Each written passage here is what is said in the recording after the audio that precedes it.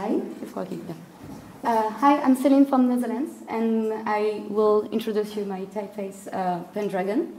The main inspiration was a jewelry brand called Melting Narrative in Netherlands, and the universe of this brand is strongly inspired by Lord of the Ring, and yeah.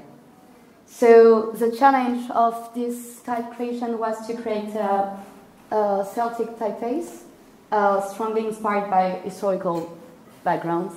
But I didn't want it to have a typeface with like all the cliché of Irish bar and beers and, you know.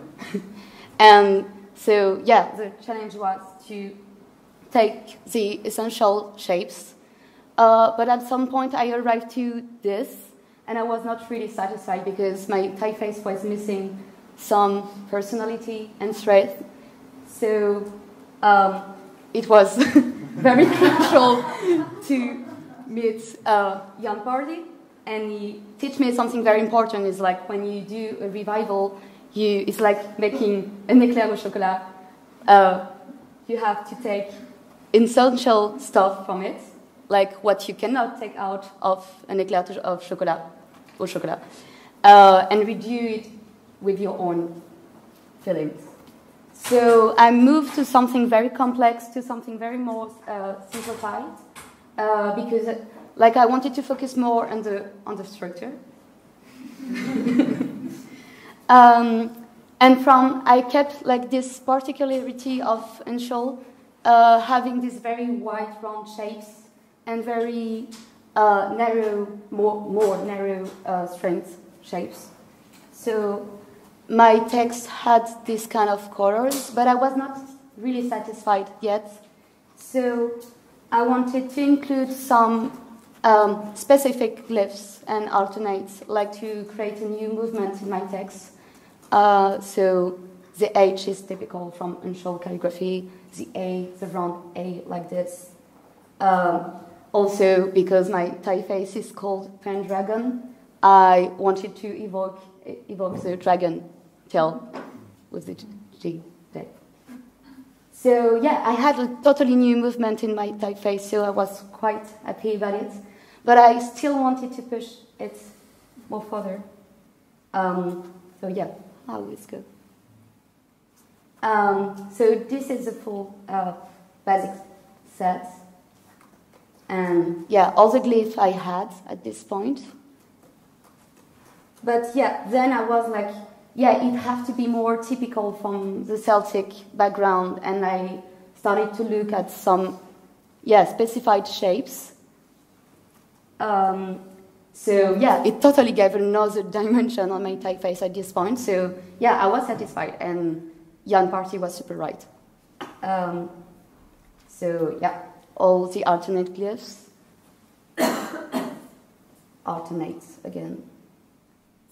And I also developed the italic version of it, but to contrast with the regular, I wanted something more fluid, more flexible, because the regular is quite stable.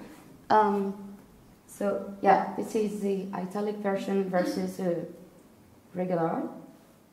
And yeah, I was also, maybe I can do like an extreme of my typeface, because my typeface is it's very round, very structured, and I went back to the calligraphy and I created something way more sharp, way more wide, way more bold, and with 5 weight of letters.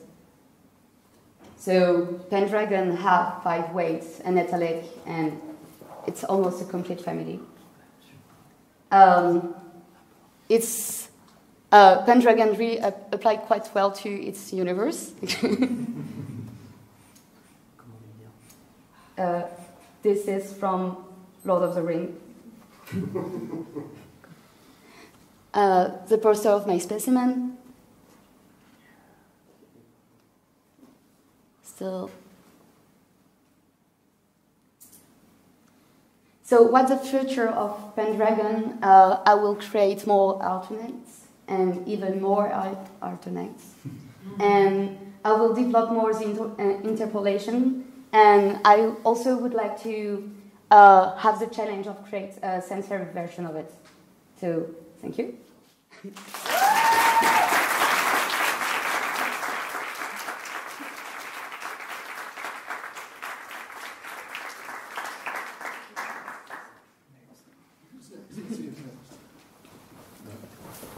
Geertrui, I think. Okay.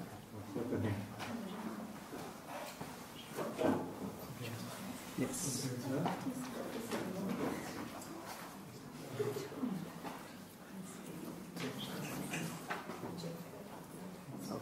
That's the last.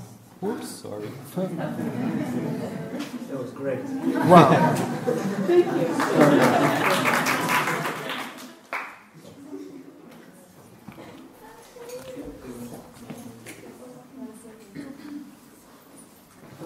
Hello, everyone.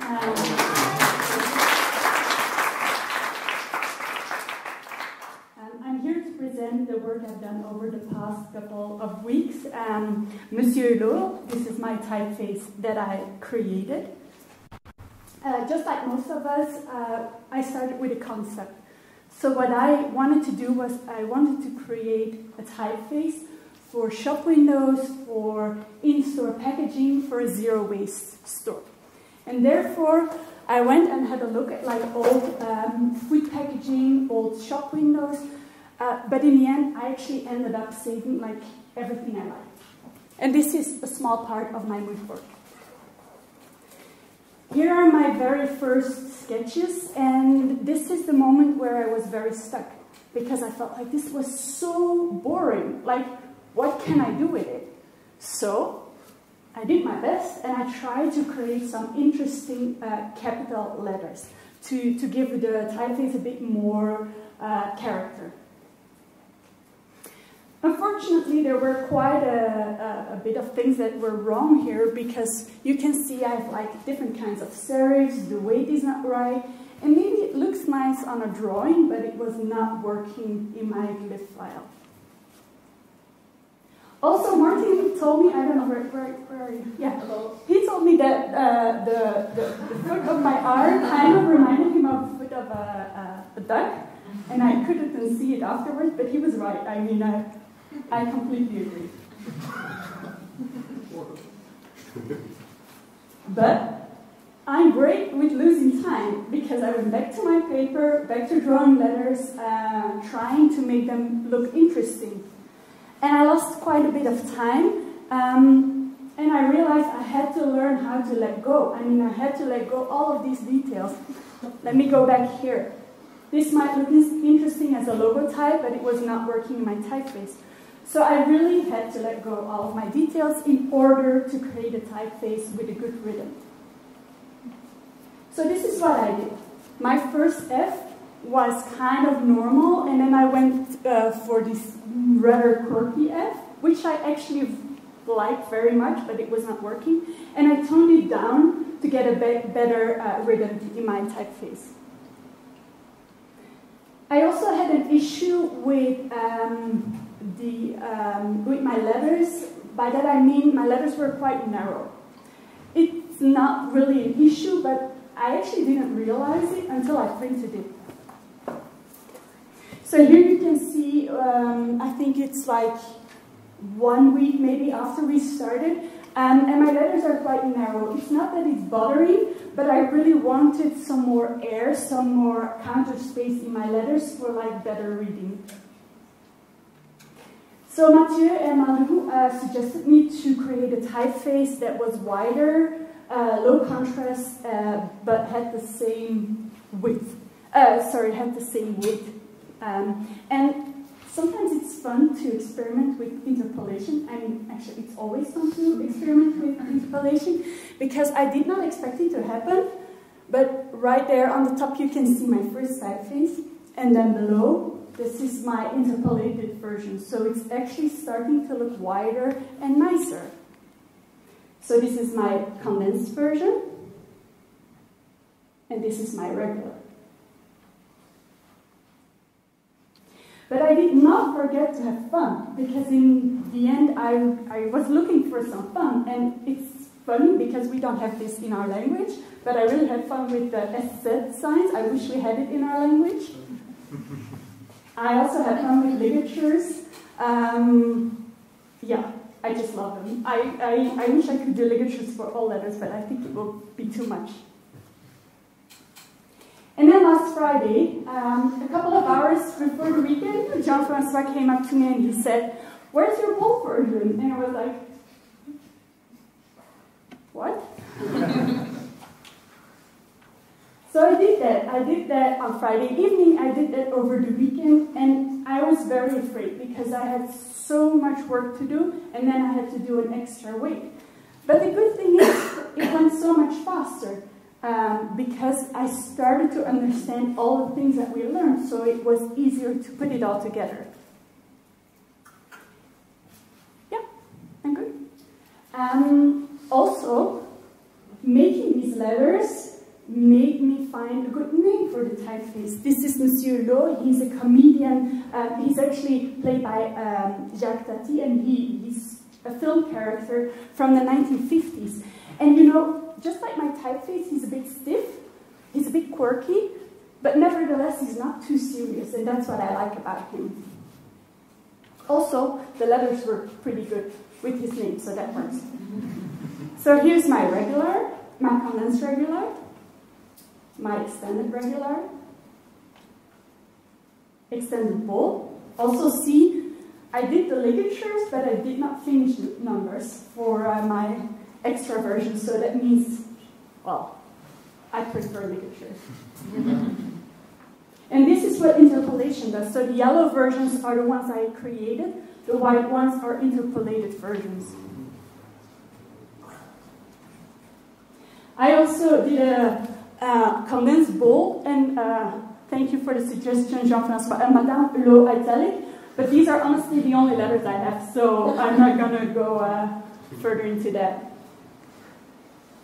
And then one more thing I'd like to say about my specimen. So I had it Reso printed, and I did that on purpose, because I wanted to have the idea of the zero-waste shop in the back, or I had the idea of the zero-waste shop in the back of my mind. I mean, I was creating for a shop that would probably print their in-house material on Reso. So I thought it would be good if I had the same. And that's it. Thank you very much.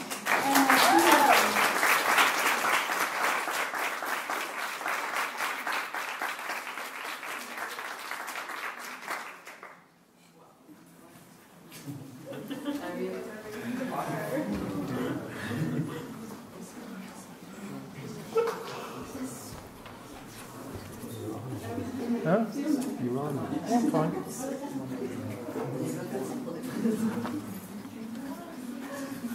On the mic, or you want to shout? I prefer mic.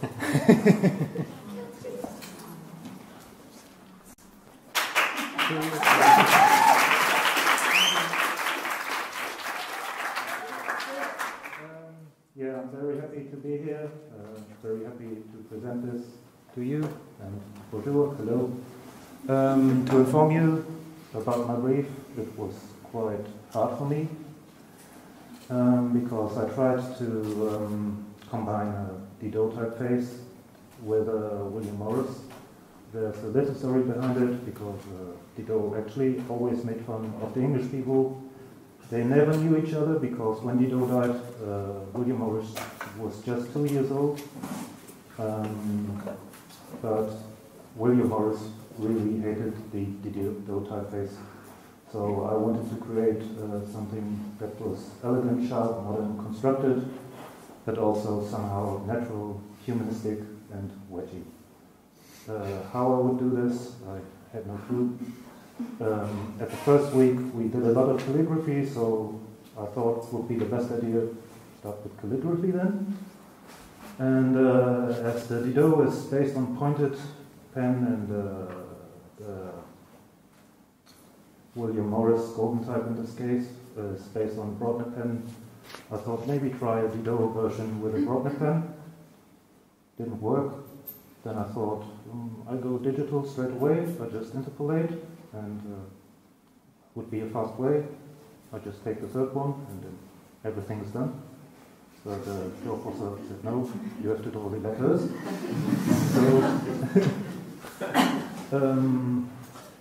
I wanted to, but before that I took a research. I found an old specimen in the library of Mazan. Yeah. And yeah, it was printed Didot 8-point size, which was super interesting to see because I always imagined Didot as a fashion display typeface, and I saw some interesting details, especially that one. That was like super nice. It was a nice beginning. I had a sharp edge somewhere, kind of natural. I found some more, and yeah, that was a starting point. And then I started to analog interpolate the Didot 8-point size and the golden type. Here are some examples, yeah, I went further, inked it till the pen was empty, and then the second pen was empty, and then there was no ink left, so I went going digitizing, and at some point it looked like this. I didn't have a name back then, but gladly I had a feedback with Martin Major. And he told me, your typeface looks really sharp. I hope it's a compliment. I don't know. But then finally, I thought about a name what could really be sharp, and then I thought of a guillotine, which worked in more than one ways, because when I reviewed all my stuff I did, there was a couple of similarities, and one of them was I looked at my sketches, and what I actually did by accident, I didn't do that, I cut the letters and merged them together somehow, and also I cut off the all terminals, which worked quite well, and I did this for the structure on all of the all terminals, and the regular and the lightweight as well, and really worked well in interpolation. Looks nice. And last but not least, this is how a blade of a guillotine looks. This is how my turret looks. And during the interpolation, I wanted to keep the sharp angles as sharp as they are, and so they do something like this. And I was very happy it worked, because at first, my first interpolations looked something like this. But I really like the end. Pretty nice. But yeah, finally, everything worked out. I thought about it again, how I can have the idea of combining a Didot with a William Morris kind of type and merging them together a little more, so I decided to have the regular weight more like a sharp William Morris kind of typeface, and the black style more in a Didot way. That worked, and then I wanted to do the italics. I started with calligraphy again, inked them again, figured out I have to rework some stuff because they wouldn't fit the structure of my Roman typefaces, Roman letters, sorry. But finally worked as well, and looks like this. Here you see our masters. The black is kind of a Didot typeface. The regular is more Didot, no, not Didot, more William Morris inspired, more wedgy, but still sharp, what I wanted. Same with the italics. The complete interpolation looks like this. It has 7 weights and could work like this. Whole glyph set looks like this. And here are just some tiny in-use cases to show you.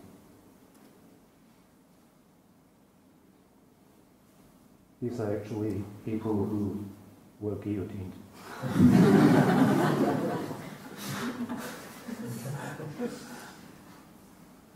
So, thank you to Maduro, because I want to keep working on it, because he suggested me maybe do an intro version. Really like the idea, and I will do that when I'm back in Germany. But yeah, I really enjoyed the time. Thanks to all of the instructors. It was really nice.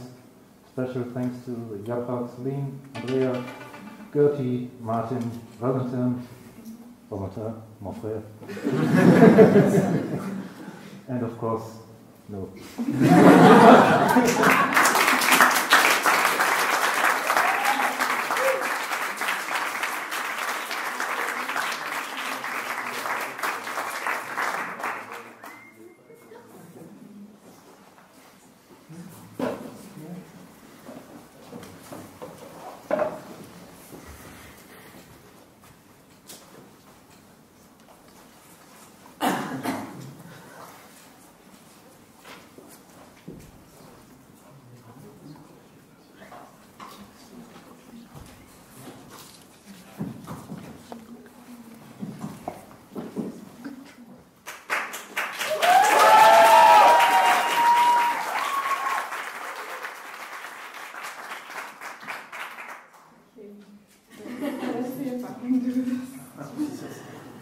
So, it's not a surprise that the last 5 weeks were super intense, and we all started out with a brief.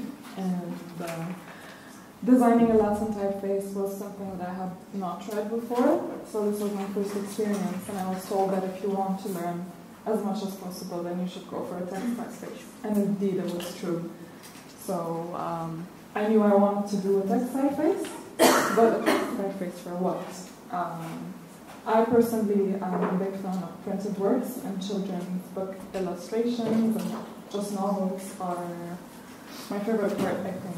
So I tried to combine these two and make something out of it. I was told that to make a successful text typeface, it should be as boring as possible. But children's books are quite the opposite of that, so I was trying to see where I can find some middle ground. And so I started my process with my inspiration, which was an old-style serif typeface called Baskerville.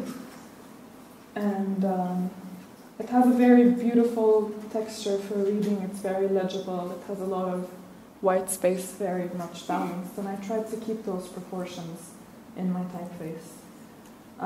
The process was that we would look through the letters that we needed in scans, and then zoom all the way. So for example, right here I'm pointing out the letter R. Since we were looking at old materials that we had seen in libraries and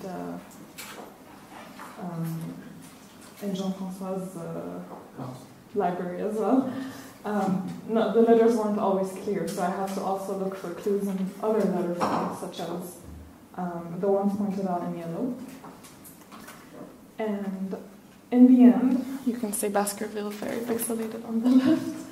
The sketching process was going from that to my own interpretation on calc paper, eventually drawing it out on glyphs and getting the fonts. And there was a lot of that process. Those are just a few.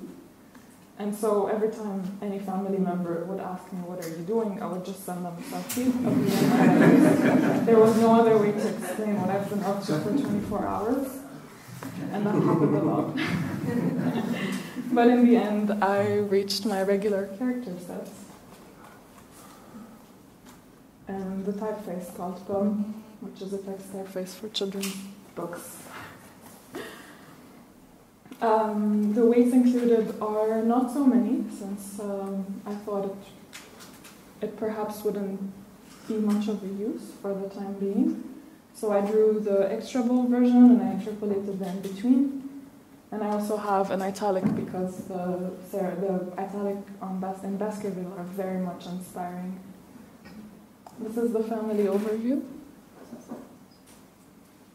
And there's a lot of steadiness in Baskerville that I try to maintain throughout the shapes. Oh, sorry, nothing went wrong with the presentation. I'm just pointing out a couple of details that those are not showing because of the lack of opacity. But what I meant to say is that for my terminals, like on the drop and the C, I have sharp shapes and smooth curves as well, and it's the combination of both that I was trying to include. The challenge was to create the extra bold version because the regular version has so much grace, and I lost a lot of that detailing at first when I was drawing the extra bold version, but I tried to keep that as much as possible. And in the end, if we look through the texture as an overall, I think I achieved some of that, I hope. And this is the typeface used on a bigger size as well, so it's meant to work on small and big sizes, like shown here. Another thing to point out is that I enlarged some of the counters to have a smoother and better legibility for the young audience, as it's intended for children's book. And in the end, I added some swashes.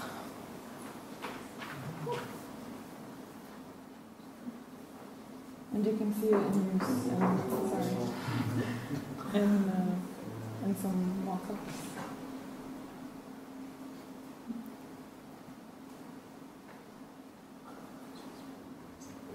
I want to thank everyone.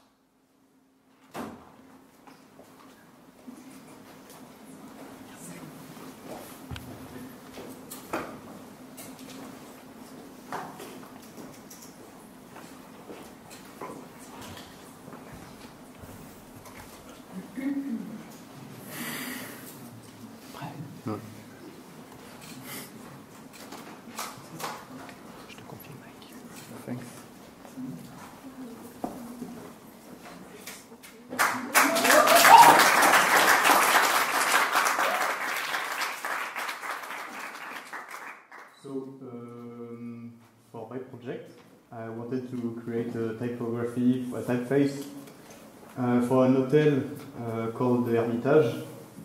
So it was an hotel created in the Belle Époque period. I didn't want to create the cliché of doing a Art Deco, Art Nouveau typeface. I came in TypeParis with the idea of doing a sharp, very thin typeface. And then Jean-François told me to look at what was made before me. So during the visit and during my spare time, I look at what was made before me. So we did a lot of tracing papers, and we did, I think, many changes that came to nothing because Jean-François told us don't do the serif many times. So I go and leave. This is my first version from the drawings. Now that I look at it, it looks very awful. So this is the second version. We can see many changes between the letters. I really don't know if the version 2 or it's for you to understand better. Yeah, so there is so many things where on the second version, and then there is the version whatever it is. This is like a rock bottom because it was at the moment this typeface was not looking anymore like what I had in drawings, you know. So this represents my feeling with life and with working on my typeface. And this was the crucial moment. Jean-François told me that it was the Friday, 1st of July, just before the weekend. Yeah, no, at the end of the day, it was really hard breath. So during the weekend, I take all my letters, redo. It was a hard weekend, but I think it was necessary. So yeah, I decided to keep the personality with this straight line and the angle at the top of the letters. I decided also to redo the serif, to have something more geometric, more simple. So yeah, quickly, because it was already the 1st of July, so I need to have my abécédaire. So we have all the capital, the lowercase, and the numerals. But here is the extended one. And then, so as you know, Jean-François told us to do interpolation. Yeah, I wanted to do like, you know, not this. I didn't choose. But it made me learn that sometimes the things that you don't want to do, but that you're not prepared or having the idea of, can make another path, you know. So I did the black contrast sans serif. As I said, firstly, the type was for an hotel. The hotel is like luxurious hotel, and I can't imagine this type. But we had like something very cool with the interpolation. So between the regular and the black, and maybe the black can be used, like, you know, for communication, like for an event or an opera or anything. And so, what is missing? The italic.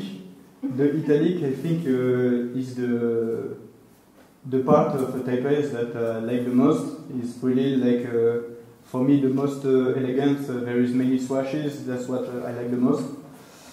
So this is my italic. I don't have anything beside that. I want to do so much more with italic, but it will come after this summer.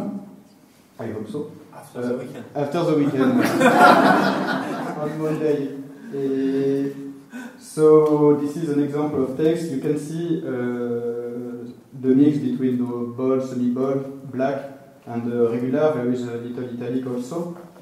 And yeah, so the future of Hermitage, I want to do like not focus too much on the italic, but really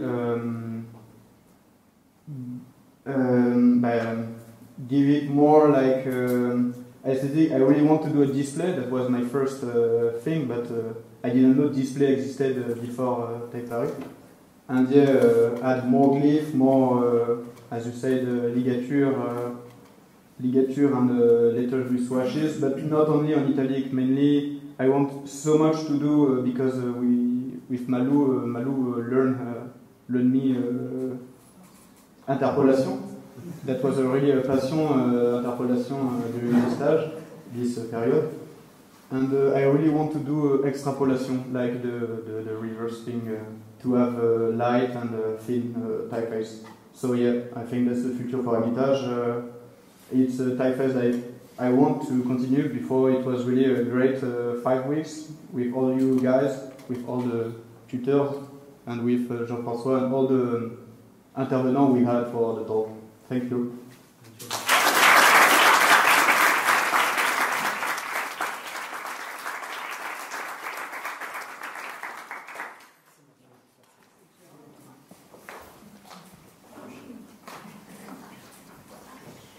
Yes, sir.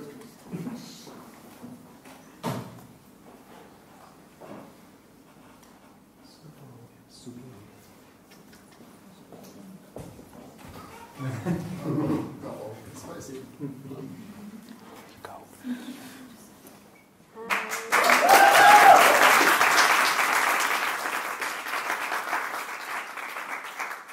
My name is Subin and I'm from South Korea, and I'm going to present my typeface Kıran. And watch out, is spicy.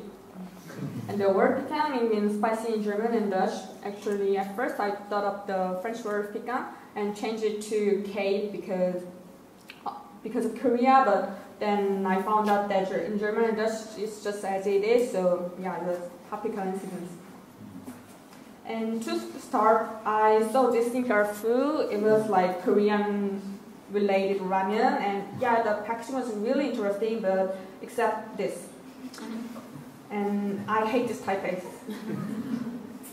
And we have this meme in Korea that when we are damn serious, we use this typeface because it has so old-fashioned and overly serious impression. If I translate, it's something like this, and I translate into Hanjin Roman, but no hard feeling.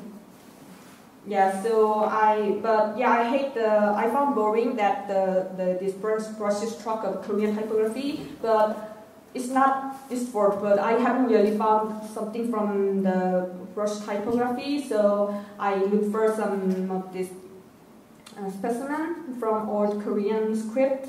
I found some fascinating feature from here, and by the way, you may not notice this page is full of the letter H, so it was left maybe. And yeah, I found some of the nice feature from there, and I tried to adapt to Latin alphabet. And I draw some of the letters on tracing paper based on my observation. And I also draw black on tracing paper.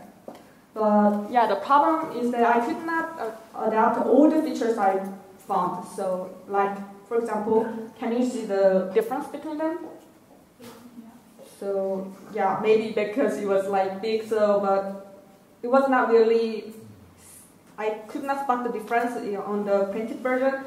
So yeah, at first it was like I rounded all the corners of my typeface because as ink smudged to paper, there's no such thing as pointy with like brush calligraphy, and also I tilted my serif to left, but I was pointed out by Rainer that if it's not seen in small sizes, it means nothing.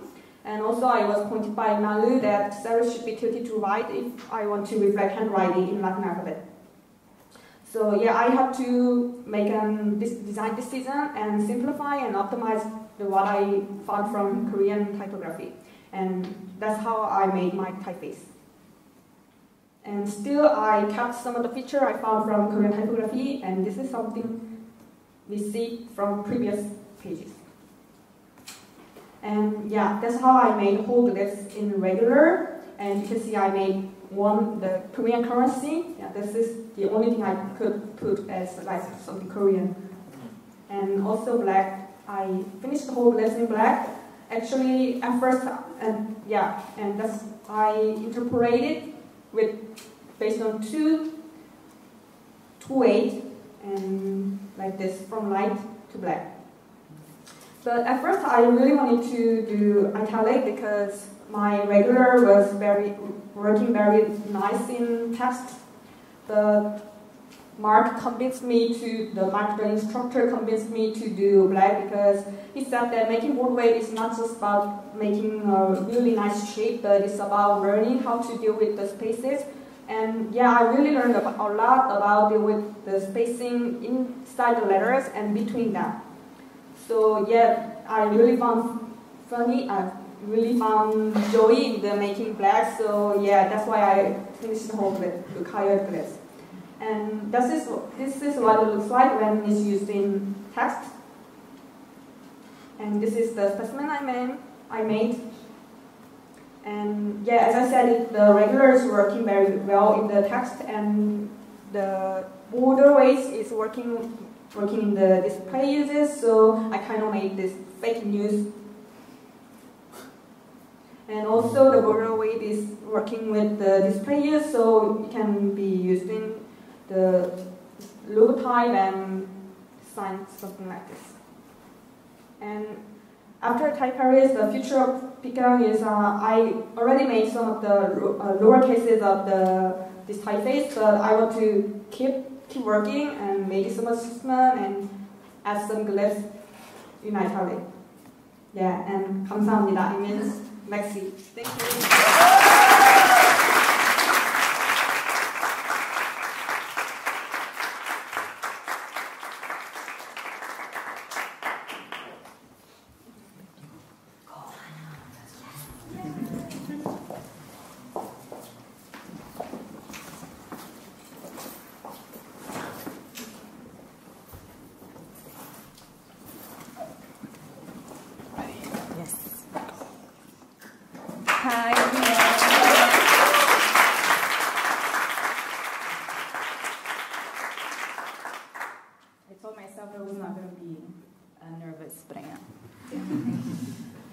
Okay, so my typeface, the story of my typeface started on this day that we did a trip to Lyon to the Museum of Printing and Graphic Design. I had some ideas of my brief, but I was not sure exactly what I wanted.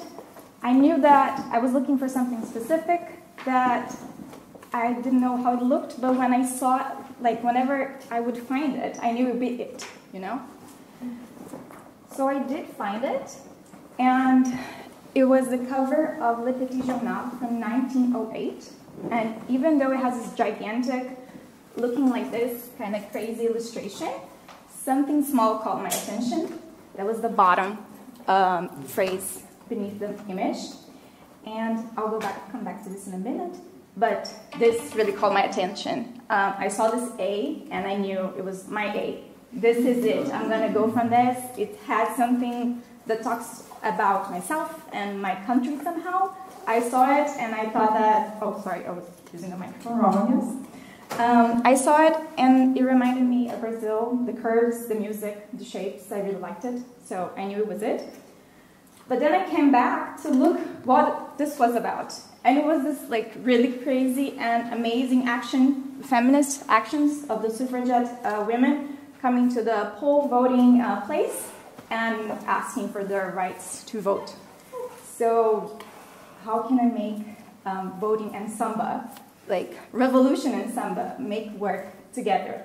So this was my concept. I didn't know exactly what I was going to do, but it was going to come from this. So I really like these shapes. We have a bunch of really nice curves, like if you see the C, it has like a swirl inside, and on the F as well. Somehow the S is sharp. So I didn't know exactly what I was going to do, but I would do a revival of that. So yeah, we all been through this process of drawing forever and ever to see what was going to come from that. And this was like my final drawing to tracing paper. You guys can see that I've tried many serifs, as though that Jean-François told us not to. So like on the end, I have like serif glued on top of it.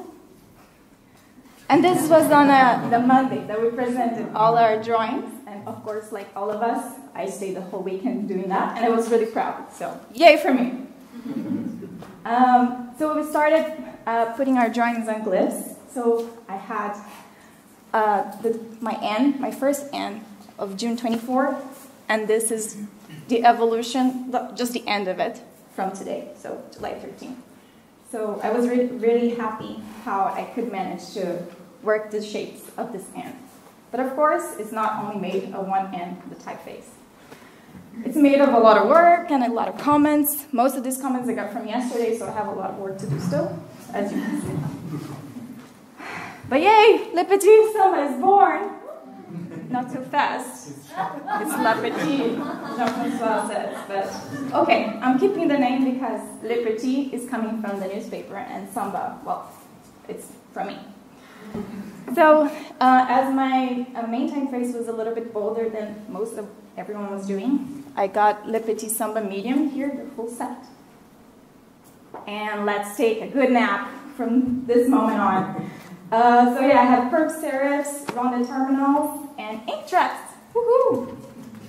Not too much contrast. I have most vertical axes and counters that are slightly more squarish than the outer shape. And that's what makes the Petit Samba, the Petit Samba. So, yay, let's fight for women's rights. Let's fight for democracy, in Brazil especially, and everywhere else.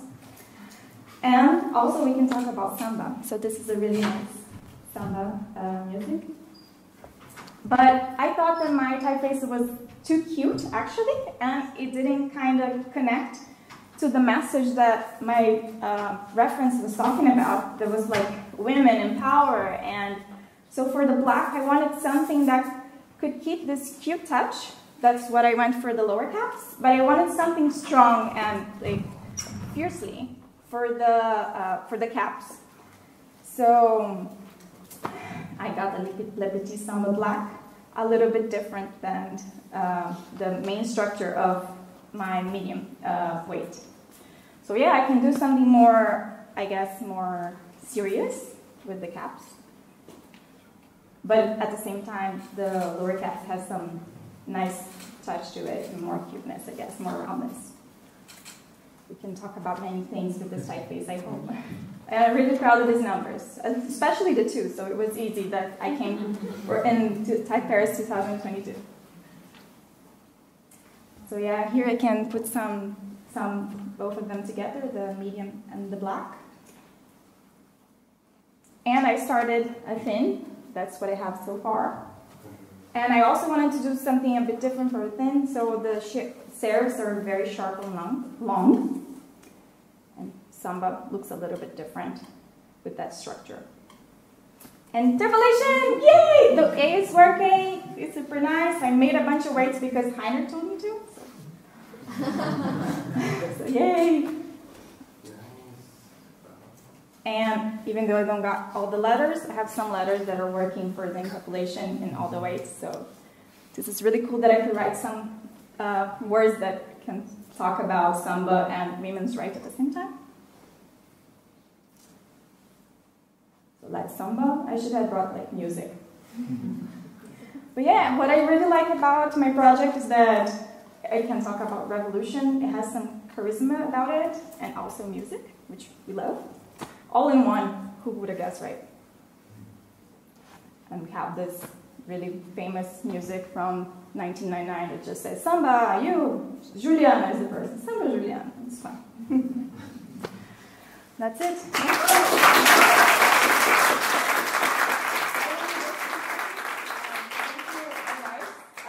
So I had COVID for a week. Other people also did, and like really thank you for helping me while I was at home. And I hope that I could help all my other colleagues that also were at home with COVID. This like the support you guys gave was amazing. So that was great. Thank you.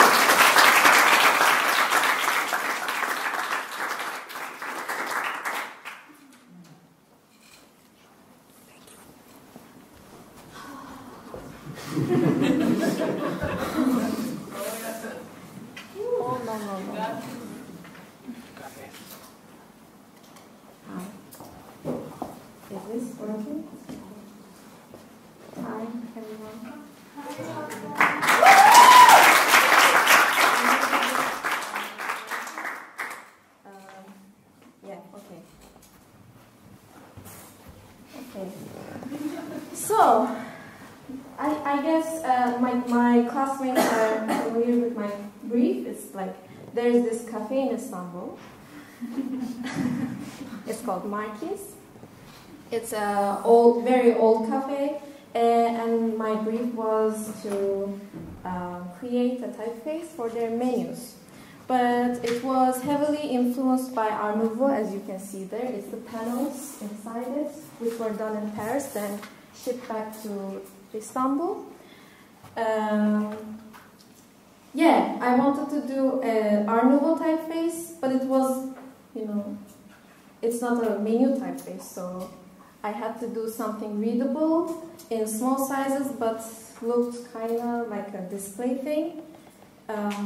Yeah, it's not closed, so it's a useless thing, I guess. No, I'm kidding. So where does the name come from? It's quatre in French, and culture, and we Pokemon style it. We just take one syllable and then one syllable and then just merge it, and it's quatuor, and then we fancy it. It's quatuor.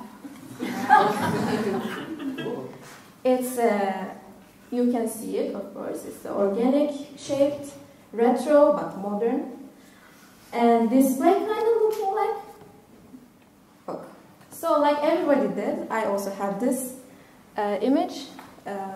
Like we did a lot of sketches, a lot, and then this one is the only one that I have in tracing paper as an interpolation, so manual interpolation. And let's talk about some evolution. The one I struggled a lot was with K, and I started with this, and I'm like, oh, not working. Let me try something like this because it's coming, it has to come like this, and I'm like, no, not working, maybe something like this, and I'm like, no, the first one was good. And we can see if it's working or not. This is dondurmam kaymak, which means my ice cream is kaymak in Turkish. You can see it's not working, right? But now it's working. And everybody's happy. In order it to work, we had to have a lot of feedbacks, as we all did, all the time. This is just like 1, 2, 3, like 5 pages of it. But I was Team COVID also, so I had some feedback like this too. It was kind of painful, but it was still funny in a kind of way. And along the way, I don't have a calligraphy background, so I didn't know what I was doing most of the time. And that's what Jean-François told me, like, you don't know the dictus, you have to follow the dictus, and you know, it's crucial. And then I said,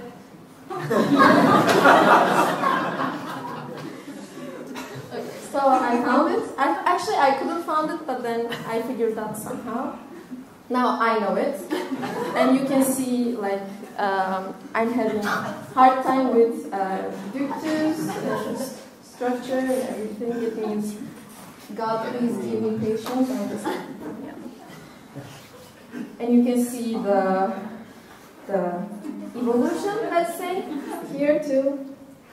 But it turned out to be quite a good glyph set, which I'm very happy with it. I have a lot of ligatures. Do I have swashes? No. But I have swash kind of like ligatures. Yeah, because it's Art Nouveau, right? It has to have a lot of crazy stuff. These are the, yeah, so I didn't like do it, but like I have an italic, I draw the regular one, and I draw the bold one, and then I interpolate it between them. You can see it right here. It looks great, I think. And then this was my idea.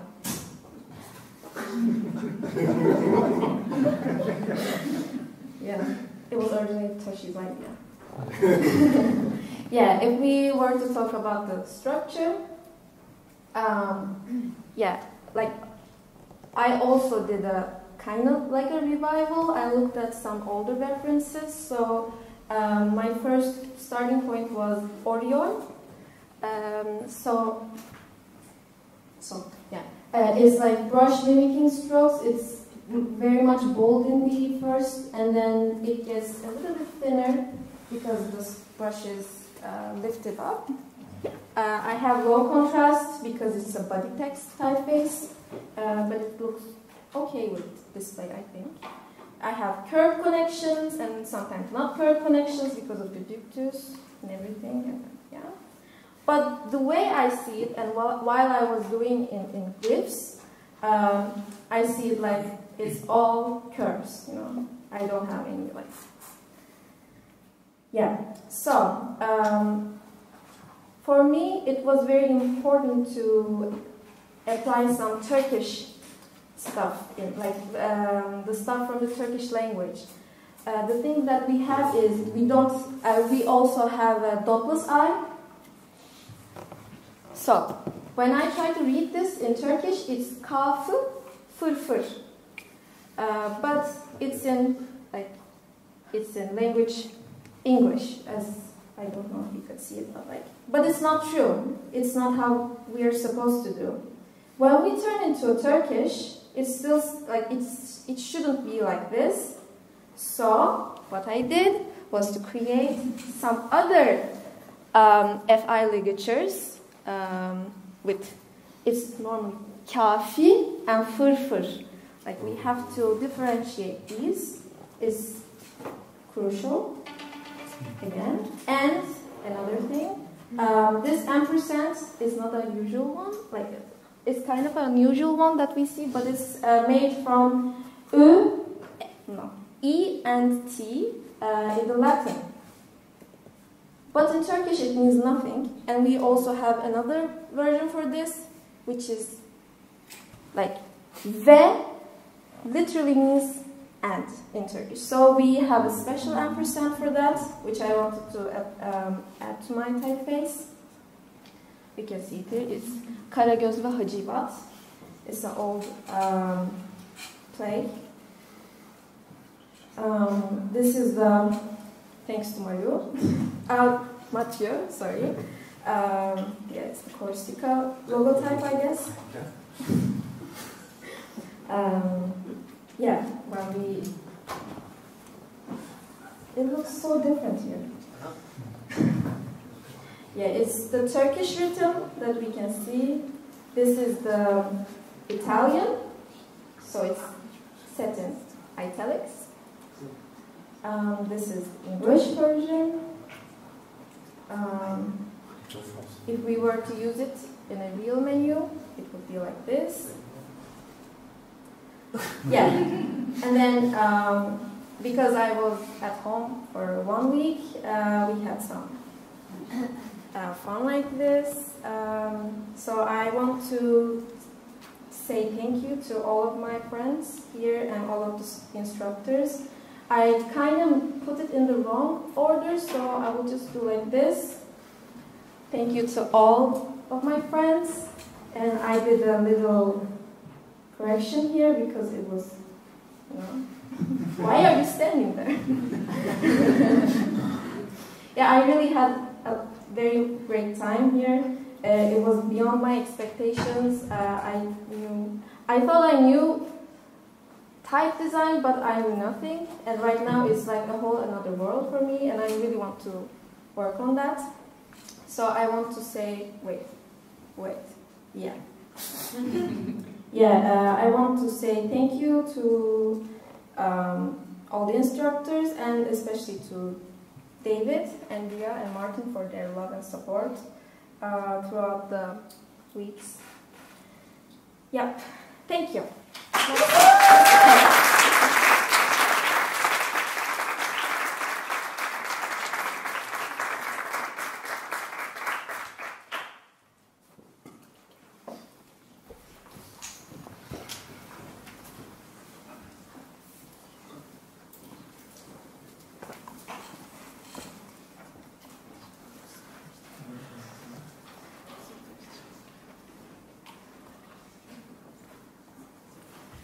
Yes.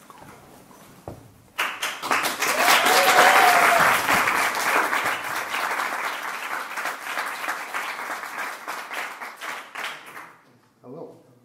So my project is called Care, and this comes from a word used to describe all the Native Americans in the Pacific Northwest, and that's where this comes from. But before I dive into talking about my project, I wanted to touch on one thing. Going back in time, I've been curious about TypeParis, and one of the worries I had was the language. Because it's in Paris, I don't speak any French, but I read this and it was taught in English. So I was like, okay, maybe I can come over and learn. But it turns out I also learned some French words when I came here. The first one was digolo. I think earlier in the lectures, I heard the word digolo so many times, but I couldn't understand what it meant. And I asked Elsa, like, what's digolo? And she said, it's diagonal. And what's diagonal in French? She goes, it's digolo. I was like, oh, great. And the second was, I think everyone mentioned it, structure, sutures. And I think it was when we were talking about, Jean-Francois was talking about italics. There's like 5 important parts to think about. The angle, the serif, the proportion, the structure, and weight. And I asked Subin, what's suture? It's structure. And this is the infamous word preparation. So all these together equals, to me, the Jean-Francois. But when I returned to Seattle, I will remember when I'm working on any project that I'll think twice when I'm going to choose a typeface and not use Futura for my project, because the T is horrible. So back to my project. So my project was inspired by 2 things. The culture of the Native Americans in the Northwest, but also combining with the healthcare patient experience. I I wanted to combine these two so that the patient who goes to the healthcare gets a feeling of being taken care of, but also being part of the culture of the Pacific Northwest Native Americans. So as a process, I'll skip that one. Process, what I started to do was to look at all the different artworks of the Native Americans and study the forms and the shapes and start looking at strokes, what kind of vertical strokes I can draw, what kind of horizontal strokes I can take from, and also how they can start to come together in a connection.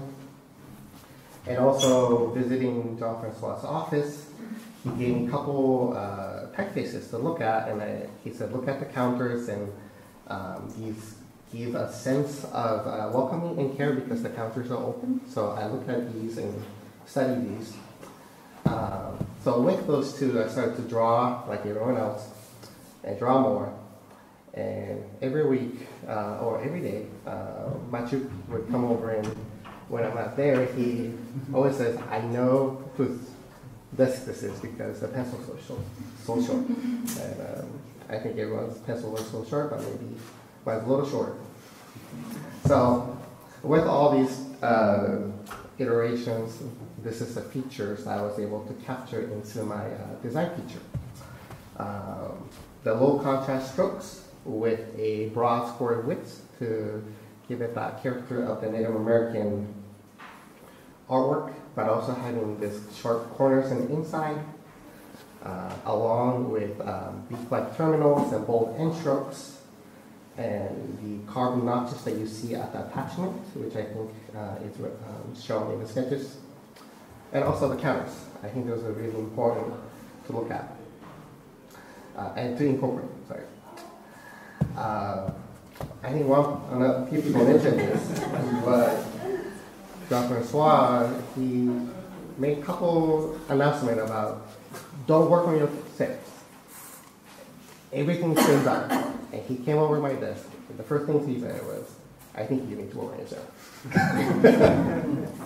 So I did. So I made it into more of a asymmetrical sound with a soft and a sharp, left and right, to try to imitate a movement of a calligraphy movement.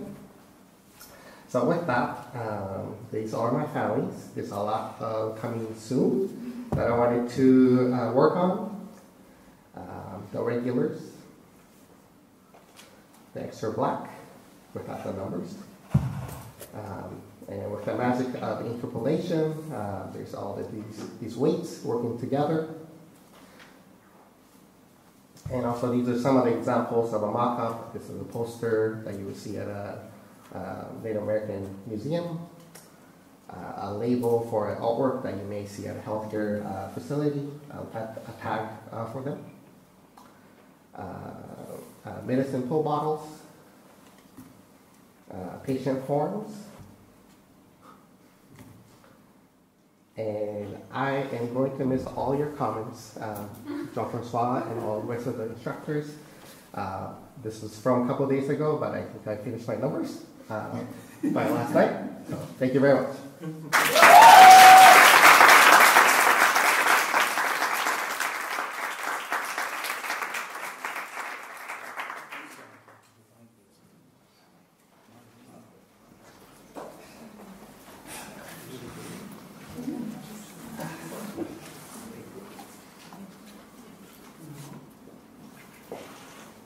And now you're lucky. We're on break. Yeah. I'm gonna escape. Hello.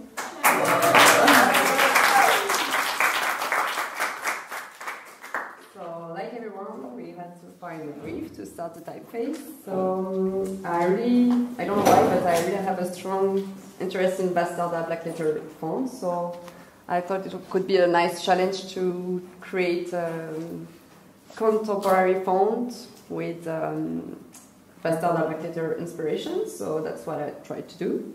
I wanted to do a display typeface for branding.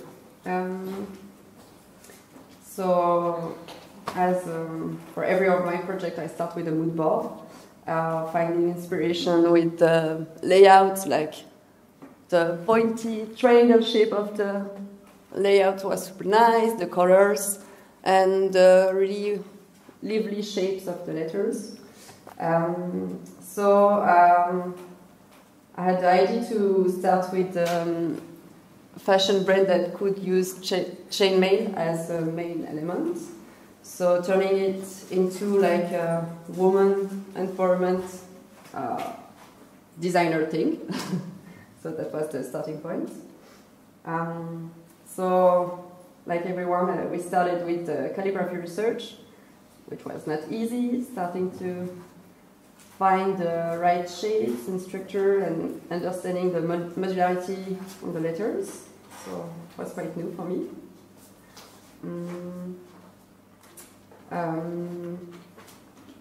So I had a lot of struggle with finding the good balance between having a lot of angles, no angles. I started trying to change the serif, even if it was not main thing, but as I started with my first letter drawing, I was thinking, okay, I already have quite a structure, so I can play with it. So that's the different steps of my letters. So with every instructor feedbacks, I understood that we don't need to have many complicated angles and shape and everything on every letter because it makes it too complicated, so it's not nice. Having two calligraphic shapes also was not the point, so at the end I removed a lot of details, but it ended like super better, and so it highlights more other letters. So the feedback struggle was quite fun, like Jean-François is not always super readable, but we try to manage to understand that. I had a funny drawing of like serpent sonnet cat drawing from Jan Party at some point. I don't really remember why, but it was fun.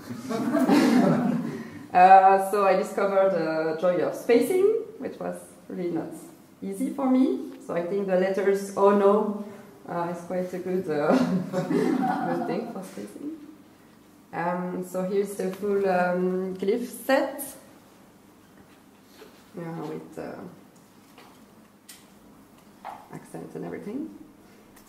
So here is the specific features of my letter, like having super sharp angles, really low jointure, I don't know if we say that, but triangle serifs, soft counter, inside counter, but very triangular shape with the stem.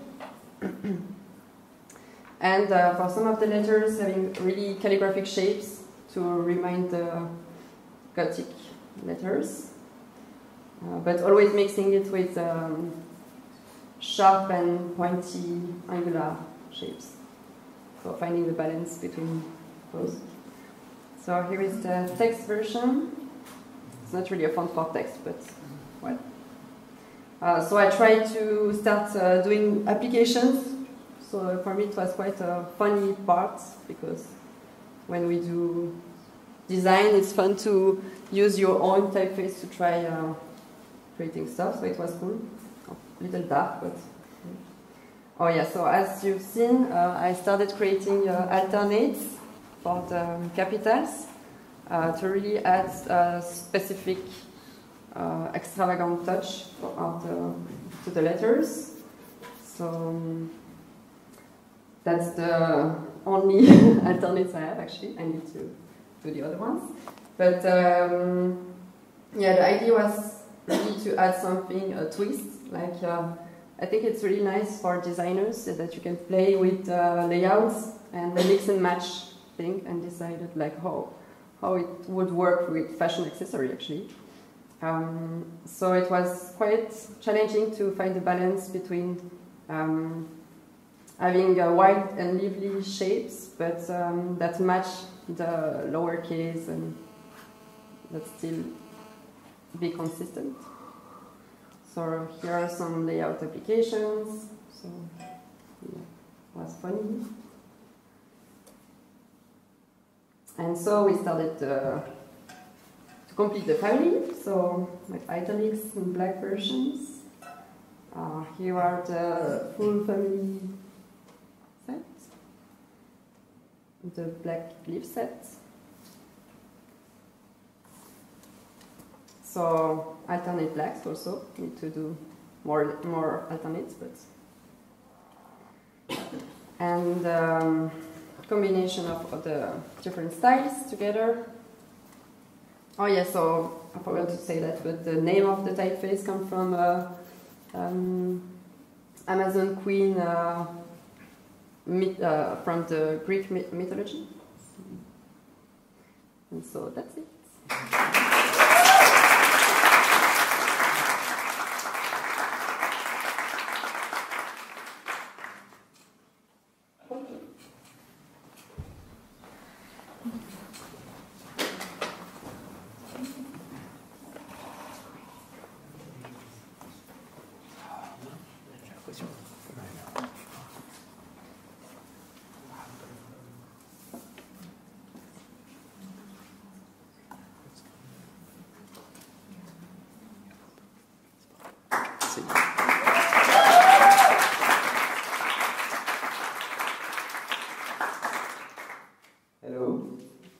Today I'm going to talk about my new typeface, typography, Arbog.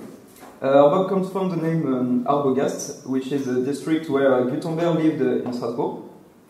I decided to create this typeface for an event that would take place in the city of Strasbourg around Johannes Gutenberg and this mobile typeface.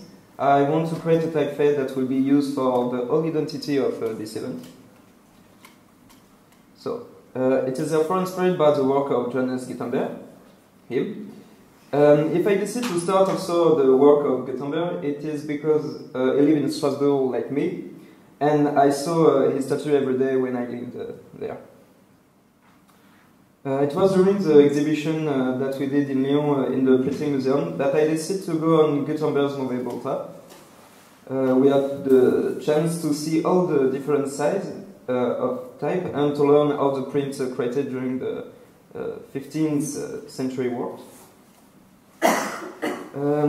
It's when I saw the result of the B42 Bible that I said to myself that I had to start on this subject and that I had to explore as much as possible in order to create a new typeface, but which keeps this strong identity. So I decided to write my first letter on this basis, but I quickly realized that the fracture still is difficult to read in the small. So I decided to enlarge the weight of the letter to make them more readable. I also tried different serif, curve, etc. So that's my final version in tracing paper. And here is what the end looks like at the end of these 5 weeks. So you can see my different choice for the letter N, P, N, E, and F. In the circle of the N, you can see my choice of serifs, which are not regular on both sides to give rhythm to my typography. In the circle of the P, you can see the beginning of my letter, which is found on a majority of typographic characters. This rectangular shape reminds once again the fracture style, and more particularly the calligraphy. Regarding the angle that you can see in the F, all my letters have this side points inside and rounded outside. This helps me to keep the calligraphic character. During the whole internship, my problem was to make choice. Should my typeface be angular or rounded? I was often told to make a choice, and my choice was not to choose and to take the fracture side, which is very angular, and the rounded side of the more modern typographies. During my meeting with Jan Party, I asked a question that helped me a lot. Jan, when do you know if your typeface is still too strong or not enough? How do we know the limit of typeface, and more simply, or to make the right choice? Yeah, great, thank you. But it is from that moment that I decided to trust myself, so I was able to move forward much. But it is from that moment that I So I was able to move forward much faster. Even if the feedback from the different people involved helped me, I had to make a choice. You also have to take a step back, have a fresh eye constantly, which is very complicated exercise. So, this is Arbog regular.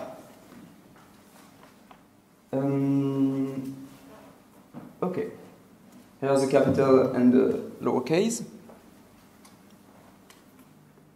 The number, the accent, serif, and symbol character. And either my typography is applied. I'm not going to read your text, but I want to say it's very interesting. As you can see, my goal was to create a more readable typeface. Now I will show you my black version. When I want to make my black version, I decided to make a duplex typeface, which means that the caster and the weights remained exactly the same. This gives it a factual look that I wanted to find as I went along. So here is the same text that is in black. And here is an example so you can understand how my duplex typography works. Now I'm going to show you all the interpolation I did between the regular and black version. So there are a regular version, medium version, bold, extra bold, and black version. We also have the opportunity to create the italic so here all the versions you can find on the website of TypeParis and soon in my Instagram.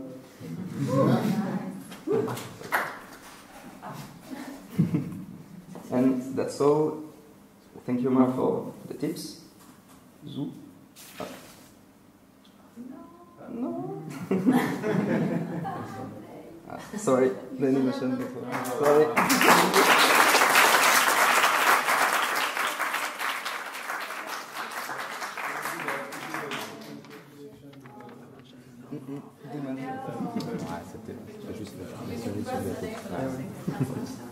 Essaye d'activer les options en haut à droite. En haut à droite. Option. Non, option.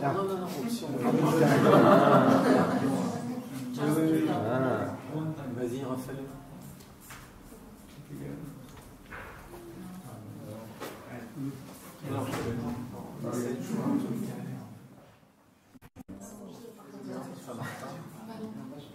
You can try to mine it.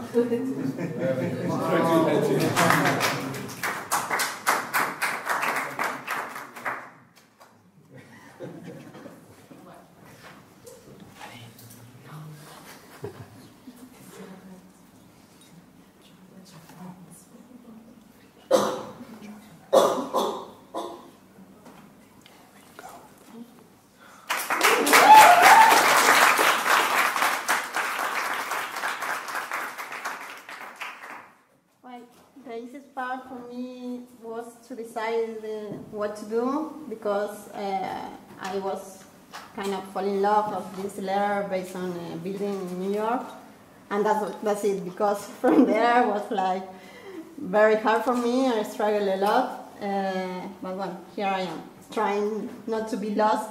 As Jean-François told me, you're totally lost. Hope I can make this presentation right, even though I think that the type is not ready for presenting. Well, I based my project on these letters, mirror letters of the building in New York. So the first thing that I have to do was analyze a little bit the shapes and the structure. I didn't have like lower cases to base on, so that was my starting point.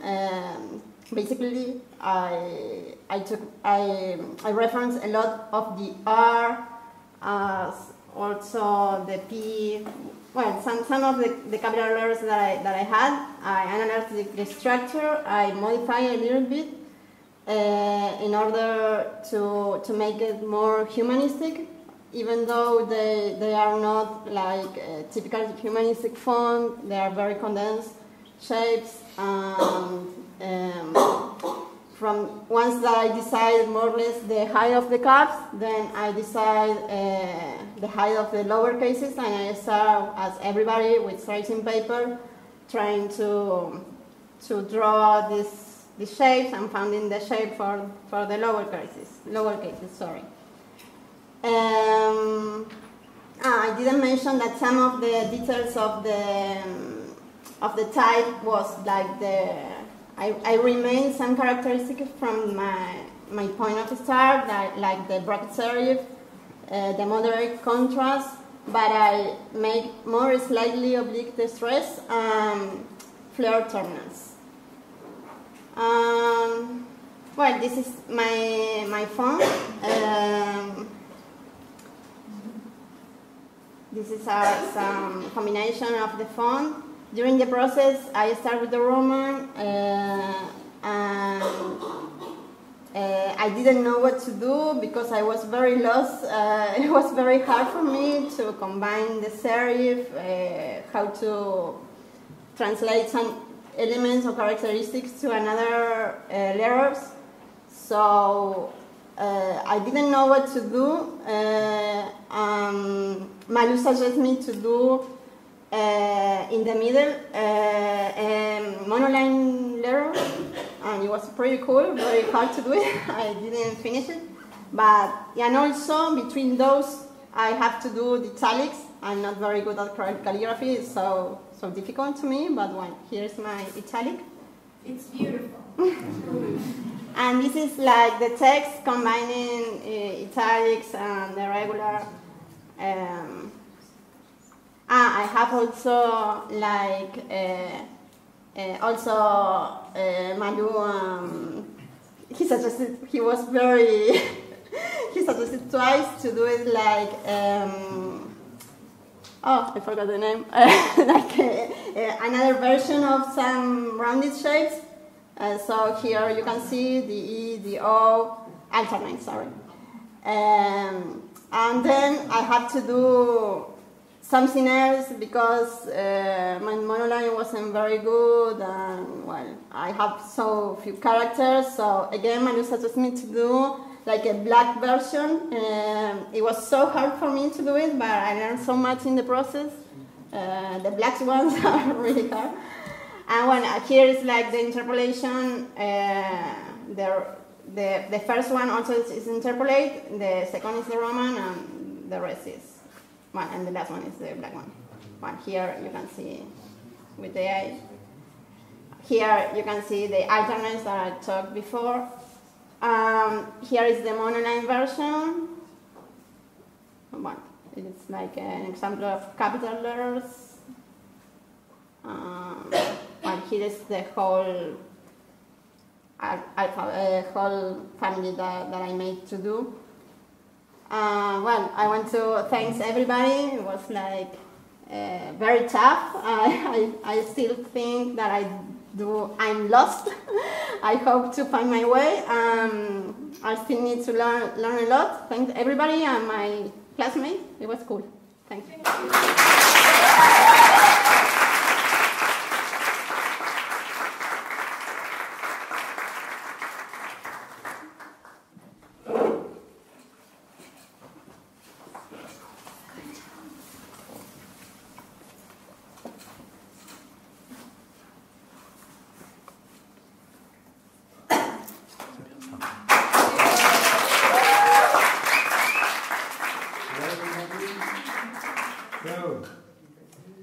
Here's Sequoia, my typeface. I did during those weeks. I first of all wanted to do a project for, thanks to Nadine Shahin, that makes me think about like doing something very helpful for Earth and everybody and the world. And I was like, okay, I love the movement of Colibri, which is fighting for Earth and everybody doing their part for the planet, and so I tried to make something helpful. So I decided to base that on my calligraphy style, but I needed, of course, some art. And as you can see, I don't know if you can see, but it's designed by me, of course, but with love, hope, and coffee, and a lot. So my references are somehow my calligraphy, and of course something I found to the office of Jean-François, like Roman calligraphy painted and I will show you how it goes after. Brush effect on capital Roman was what I wanted to do with the R and K. And so starting from my first work on the two first weeks, I made high contrast that I print and that I reduced to see if it was enough readable. So I decided to base it on my the new drawing of my character, my typeface. So I did an H and N and P, and trying to have angles, curves, corners, count in the counters, and of course with printing high contrast small size was very interesting, but using tracing paper was so important, as Jean-François told us, of course. So I was like searching for proportions. So you have the first one P, the second P, with different serif, brushed or asymmetrical, brown pen effect, thin and thick, searching for thick and thickness. And so at that moment I had like, but what can I do? I'm totally lost. So I was lost in translation in the movie, but not because of jet lag. For sure, because I'm actually living in Paris, so it's not jet lag, but maybe TP lag. You think on that? No? So after that, I went to digitizing and searching for the shapes. So the first was digitizing with all graphic effects, and I was like, but I can remember Malu was like, okay, maybe there's too much things, so you need to calm down. So there's the first test one, the second, the test number two. I went on the number two, as you can see, but after that it's not possible. So I come back to the first, printing and reducing, trying the readability of the typeface, and finally going with the test one. So after that, digitizing a lot more and focusing on shapes and counter. Of course, serifs, and the counter, as you can see, to keep this angle inside, not on the outside with the broad pen, but just in the inside. After that, I have to finish and fixing some comments from Manu, Marc, and Mathieu, and that was actually the week when we could not work on that because it was for the week of the black week. So I still worked on my regular, trying to find endings, thick and thickness, counters, rhythm in my counter. And then somebody told me, I don't know if you know that person, you should try a black display condense, and it makes me the same as Marc. And so I was like, oh my fucking gosh. And so I will not tell you, but you know who is it. So drawing again, like searching for high contrast and of course black, and sometimes somehow rough too. And so at that moment I was again lost in translation and in interpolation, I mean. So, and in spacing too, so everywhere. And so then I had a typeface. So I have four weights, four weights, regular, medium, bold, and black. The medium is a little bit more black than the regular for logotypes or things like that, and regular is more for the text, readability text. That was I wanted to do, first of all, to make a typeface for readable text, and I was not like going to black, but as Jean-François told me, I did it.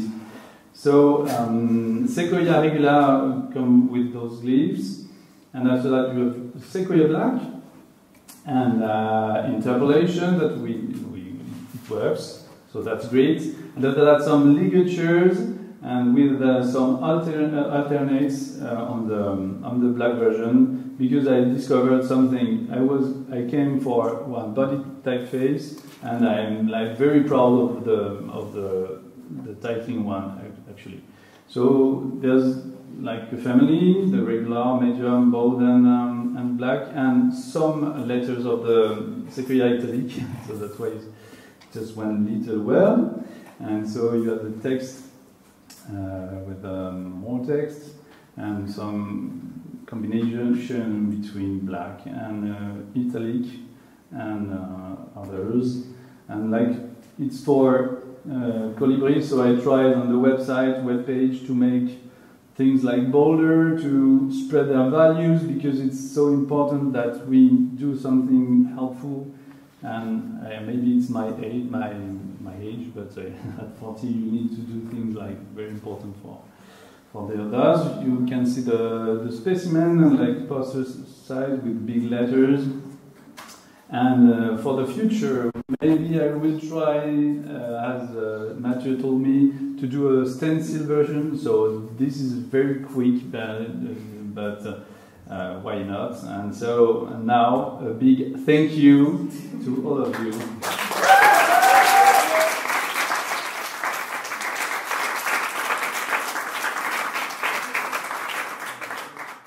Okay, hi.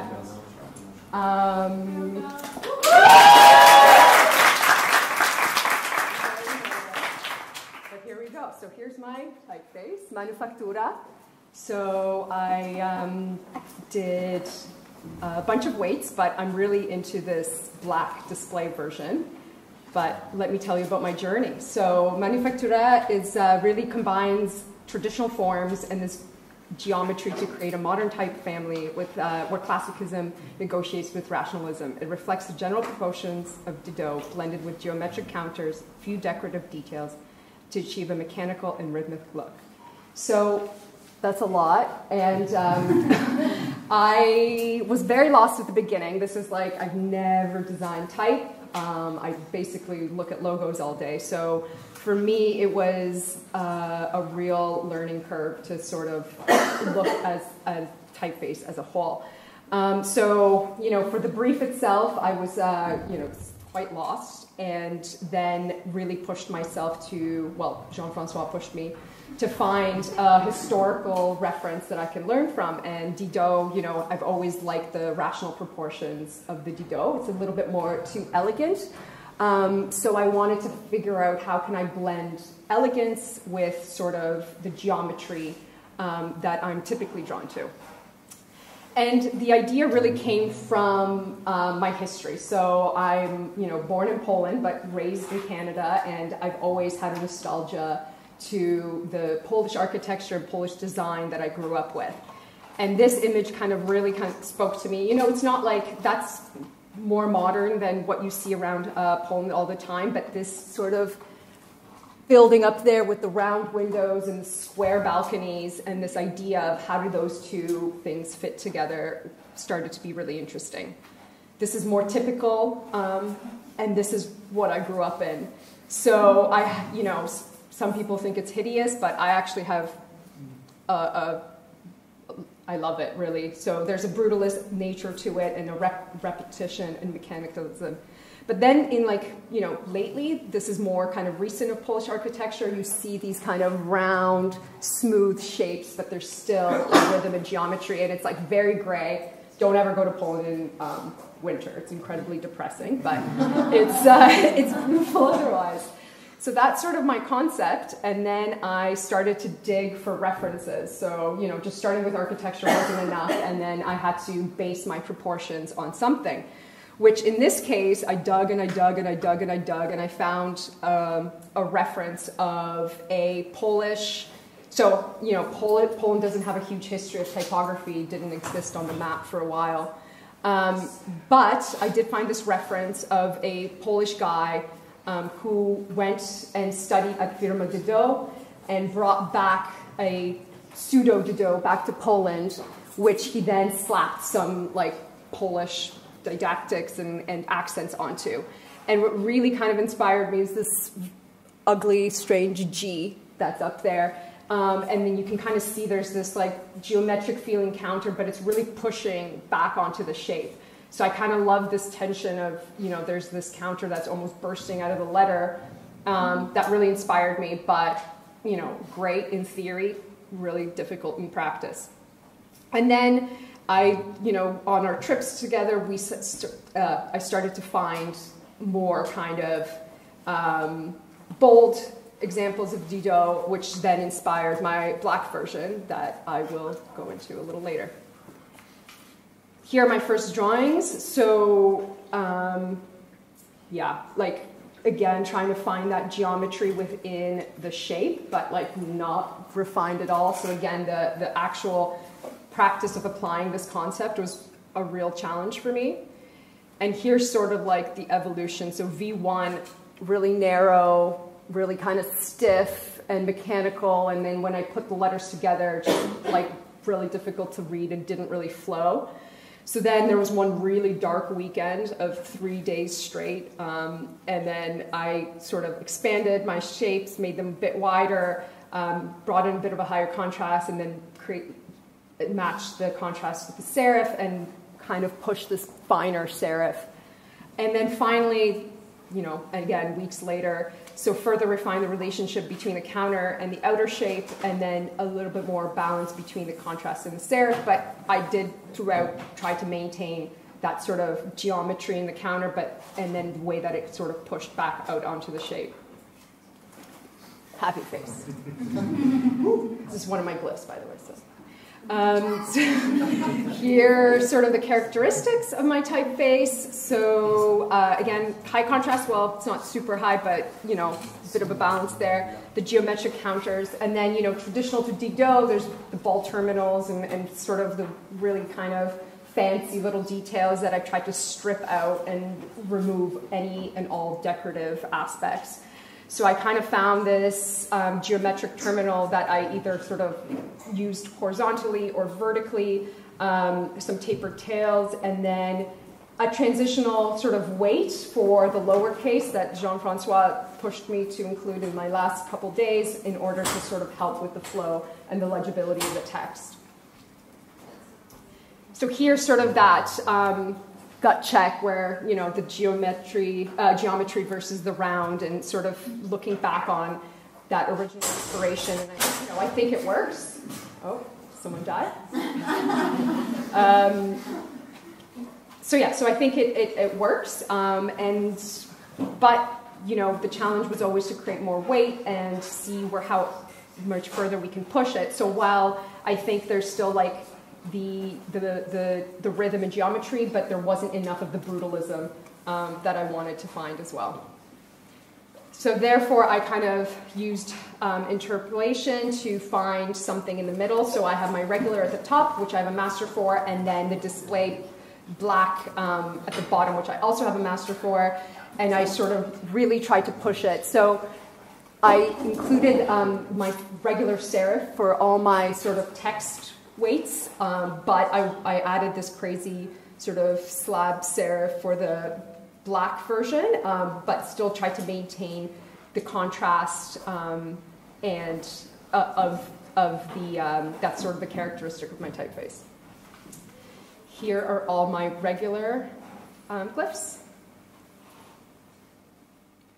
And didactics and licatures, I did add some Polish accents as well, so I can actually apply it. And here's an example of the text for legibility in Polish as well. So I think it works well, but it's, you know, it's better at large sizes. I think, you know, there's still a nice rhythm to it, but it breaks apart in smaller sizes. So there's probably a little bit more work to be done in the future. Just playing with some posters and applications. Again, I had a lot of fun with sort of the other characters. And as a graphic designer, I sort of think of, versus, you know, legibility, I'm thinking of sort of the more fun design-forward applications. But here's my black display. So I think it turned out pretty well. I think there's the lowercase, I think, are working a little bit better than the uppercase. There's still some work to be done, but I really enjoyed this version. And I think a big learning too was like taking distance from your regular to work on this, where you weren't like going mental about every single detail. And again, wanted to sort of gut check myself with the brutalism, which I think the black is able to achieve versus sort of the regular. An application again, so more sort of used for design forward, posters, things like that. And that's it. That's my take.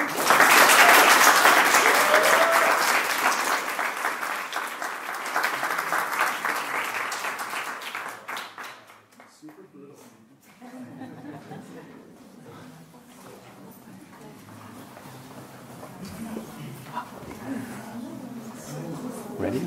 Nope, but let's go like this. I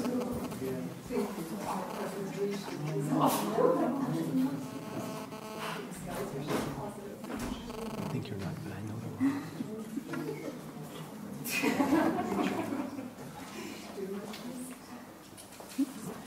You're spoiling my presentation. Just kidding. How do I use this? Okay. Okay. Hi everyone.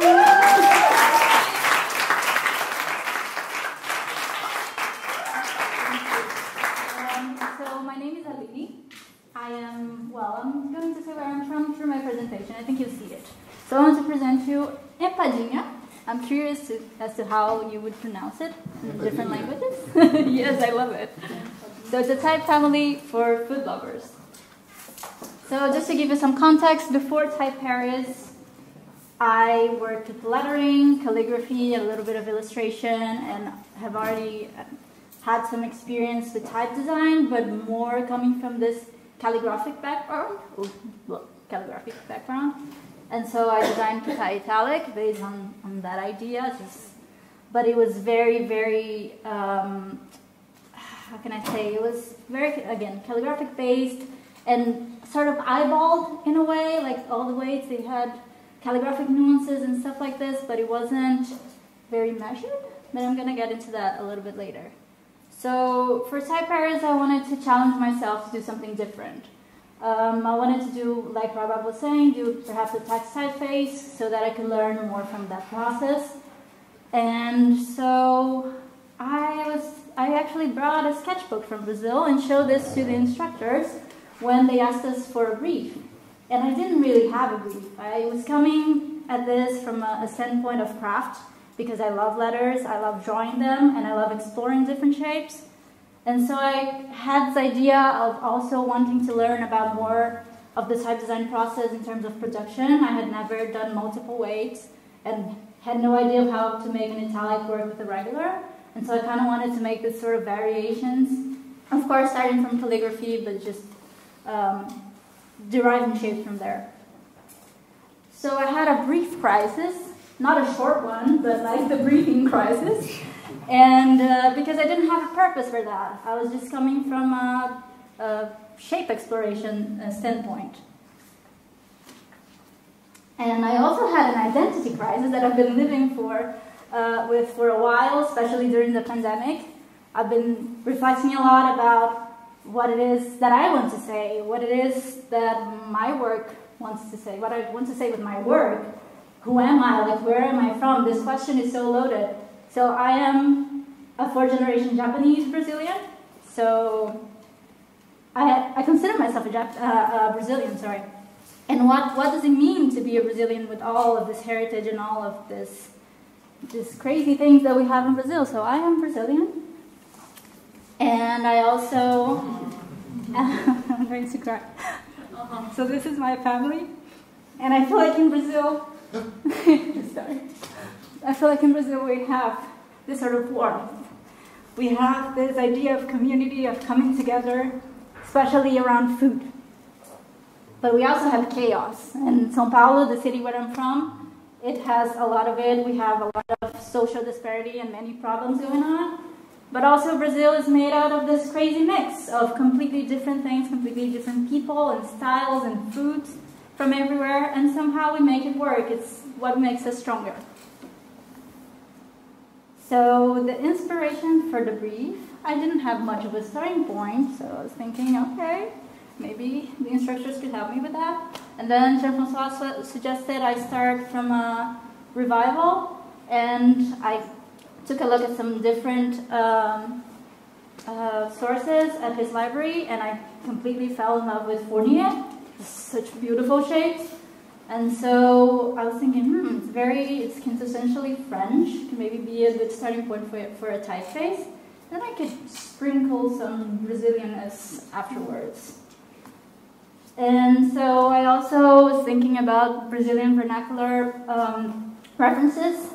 This is from Vernaculando's Instagram by Vinicius Guimarães, and this is Tipos Paulistanos with signs from São Paulo by José Roberto Delvaux. And so it has this liveliness, this brushiness, this casualness in a way that is, because it's made from people who don't necessarily know about type. And there is a sort of richness into that, and there is the imperfection in that.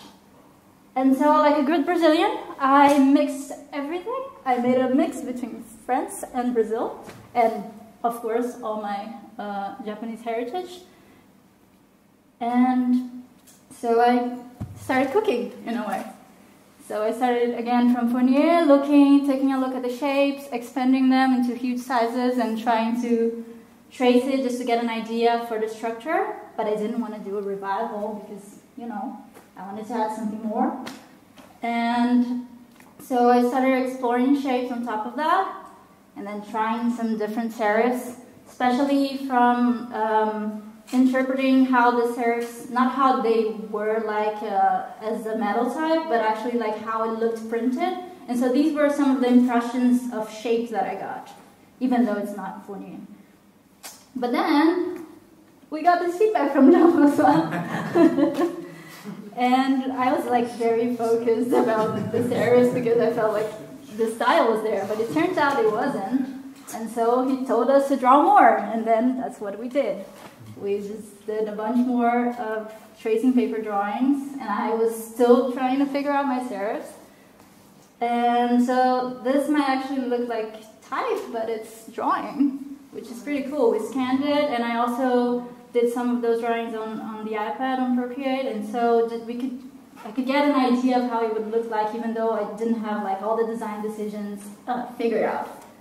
So it's starting to take shape in a way. But then we had to expand the design space. We weren't done with the regular. I had no idea where I was going, but they told us, do the black, do italics. And so I did. I had no idea if that's what I wanted for my typeface and for the brief, but it was super fun to explore. I had never worked with this technique to make a black out of a regular, and I had no idea how that worked. I just usually eyeballed it. And while this is not my final shape, it was super fun to explore. And it also gave me an inkling to what could I use for my black weight, and like bring back some of that Brazilian vernacular influence, bring the brushiness and the calligraphic influence back. And these are like very rough sketches with the brush just to get like an idea for the shapes. And when I went to digital, it was a struggle. I mean, it always has been for me, coming from a calligraphic background. I feel like it's super hard to translate the nuances of calligraphic shapes into type, and especially into Bezier curves. But I was happy when I started designing the letters and I had enough characters to type in people's names. I sent it to my Brazilian mafia. We just played around with that as calligraphy mafia. Just sent it to them, and they were super cheerful about that. And so we also learned about interpolation in the middle of the process. Like Heiner would say in Brazil, fantástico. And I had no idea what I was doing. And this came out. It was super funny. But in the end, it actually did work. Woo.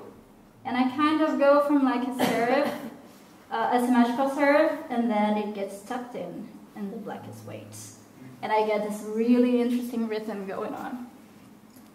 So we also start proofing, and there was a lot of it.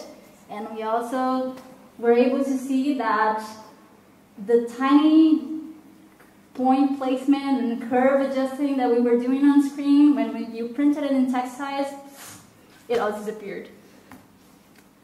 So for now, I'm going to show you my actual typeface. So you might get hungry, but I was hungry too, so deal with it.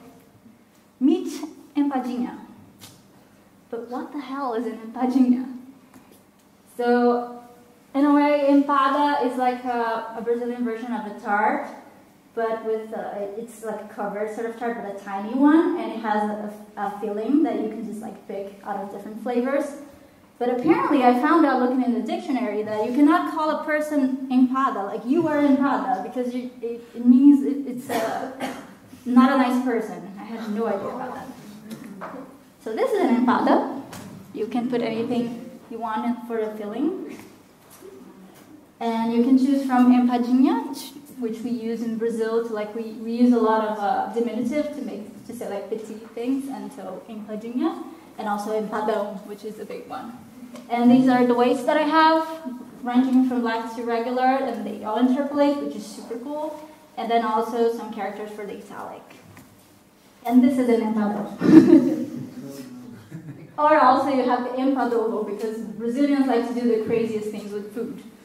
This is like for like an Easter egg with made out of empada.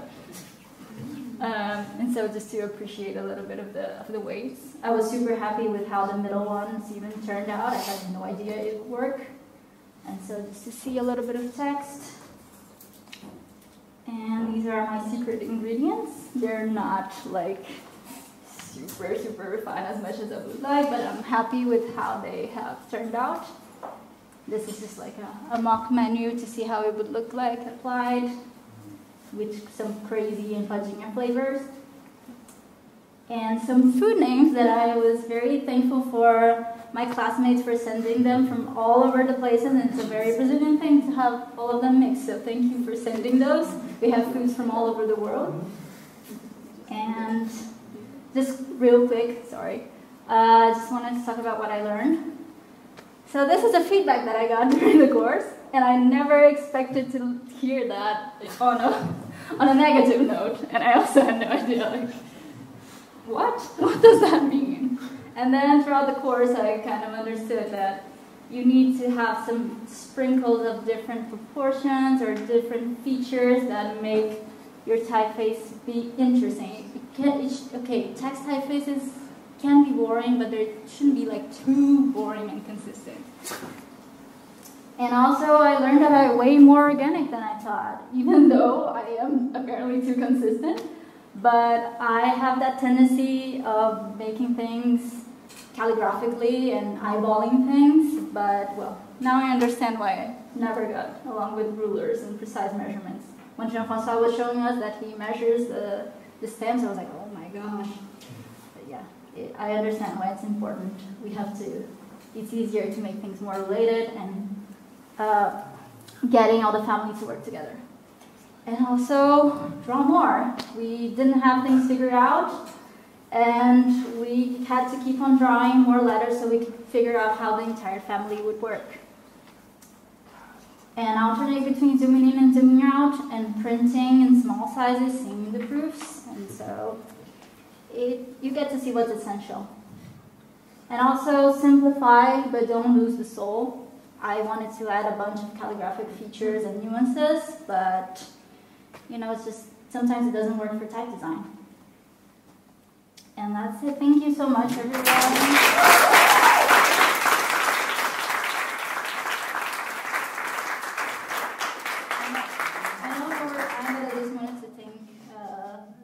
Thanks this opportunity for being here. I got this scholarship from SODA and TypeCon and TypeParis, and I hope I can pass this knowledge forward to other people when I come back home. Thank you.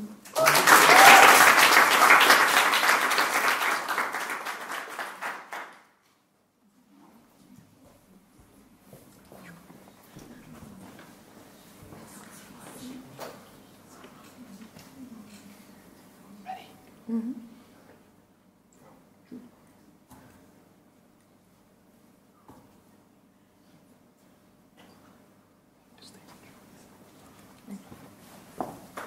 Bonjour. It's actually bonsoir already. It's bonsoir time. I'm sorry.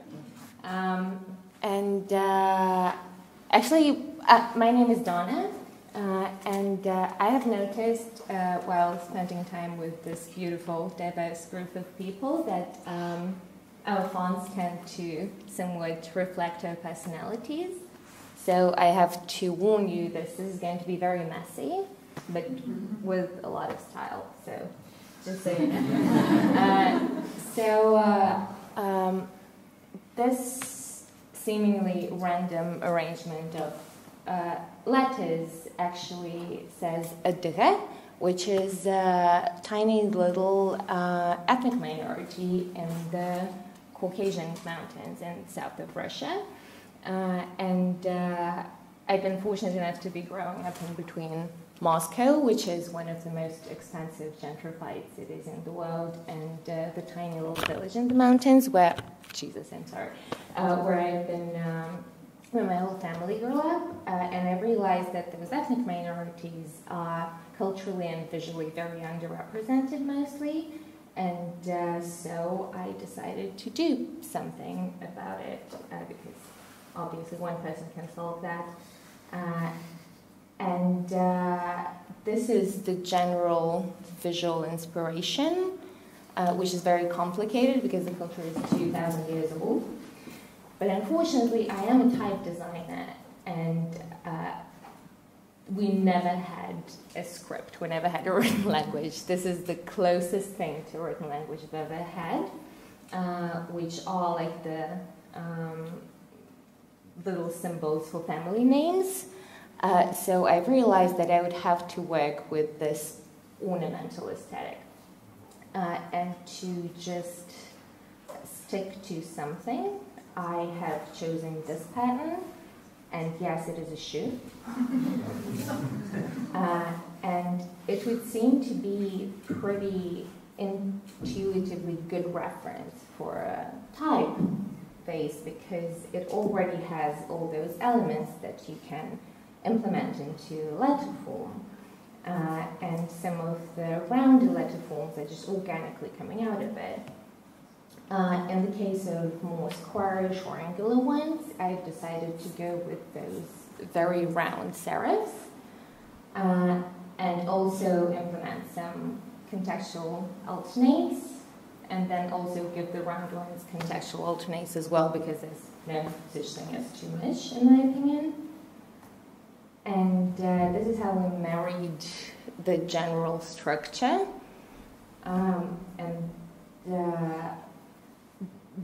Kind of counterintuitively, I would be working off the alternates first, always keeping them in mind, because it was very important for me to put the ornaments into the font. And those are the comments from Matthew and Marc, with the little self-portrait of Matthew and portrait of Marc in the bottom right corner.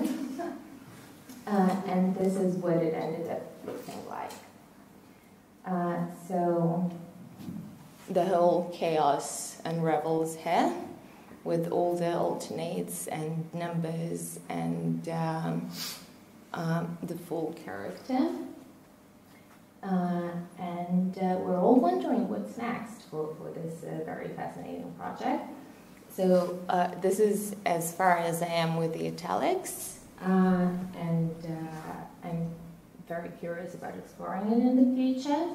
But what I'm happiest about is that, given the geometric nature of the font, it interpolates very nicely, and I'm definitely going to be working on the black. Even with the ornaments implemented, it still seems to be working. And of course, there's going to be Cyrillic. This is letter J in the middle. And a lot of more of those purely decorative ornamentation. So, Wupsa, which means thank you in Kıran, and also Spasiba, merci beaucoup.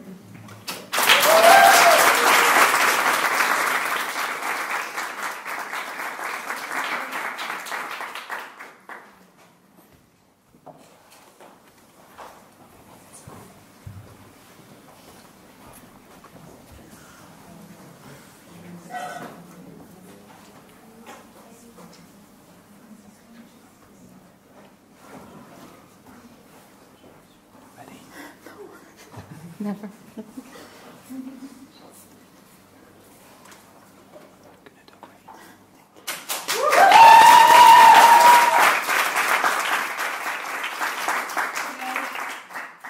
So my name is Andrea, and my typeface is called 1990. And to to put a bit of context to the situation, Madinati in Arabic means my city. And it's also a name that many political parties during the last Lebanese election took as name. And it is now representing a bit of hope, a bit of moving forward, new ideas. So when you say Beirut Madinati, it's like a new movement to kind of try to fix things.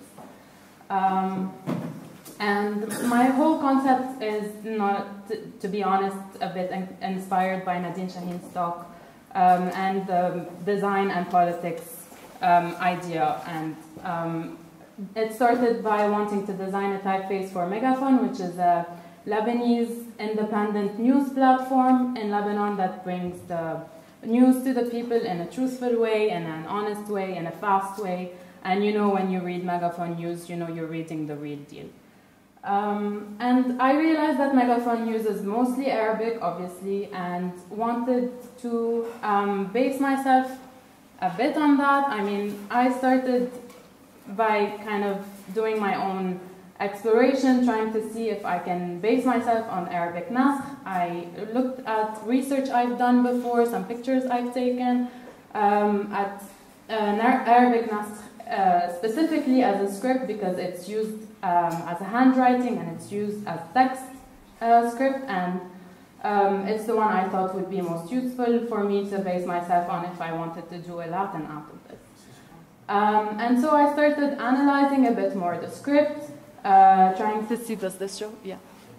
Trying to see how the strokes connect, how the flow of the pen is working, the pressure, the movement between thick and thin, and how fast or slow it goes, the angular counters, the serifs or the pen rotations, and the endings of the letter, and try to see as much as possible how I can take these features and translate them into my Latin letters. I based myself also on the 70-degree angle that Arabic uses versus 30 or whatever you may argue that we use for Latin. And it started endless calligraphic explorations with a broadnet pen. And as I had no specific visual reference that I could look at or try to base my proportions or structure on, it was the only way that I could go about it. Oh my God. Well, thank you, David, for the pen. It's the only pen that I was using to do all this exploration. And I tried different serifs at first. I mean, you can see on the ends below. Tried to get inspired from shapes, tried to look at Arabic in ways that I haven't looked at before because I can read it, and some other people were very useful in showing me some shapes that I thought were letters, but for them could be a serif or something. So that was a full exploration of shapes, and I wanted, and I also had a chance to get some feedback from Nadine on this, and we put my letters together and tried to create bad words to see if it fits the context of my brief, because at the end of the day I'm creating a font for a news platform that's bringing you not very pleasant news, but it still needed to look and feel, serious.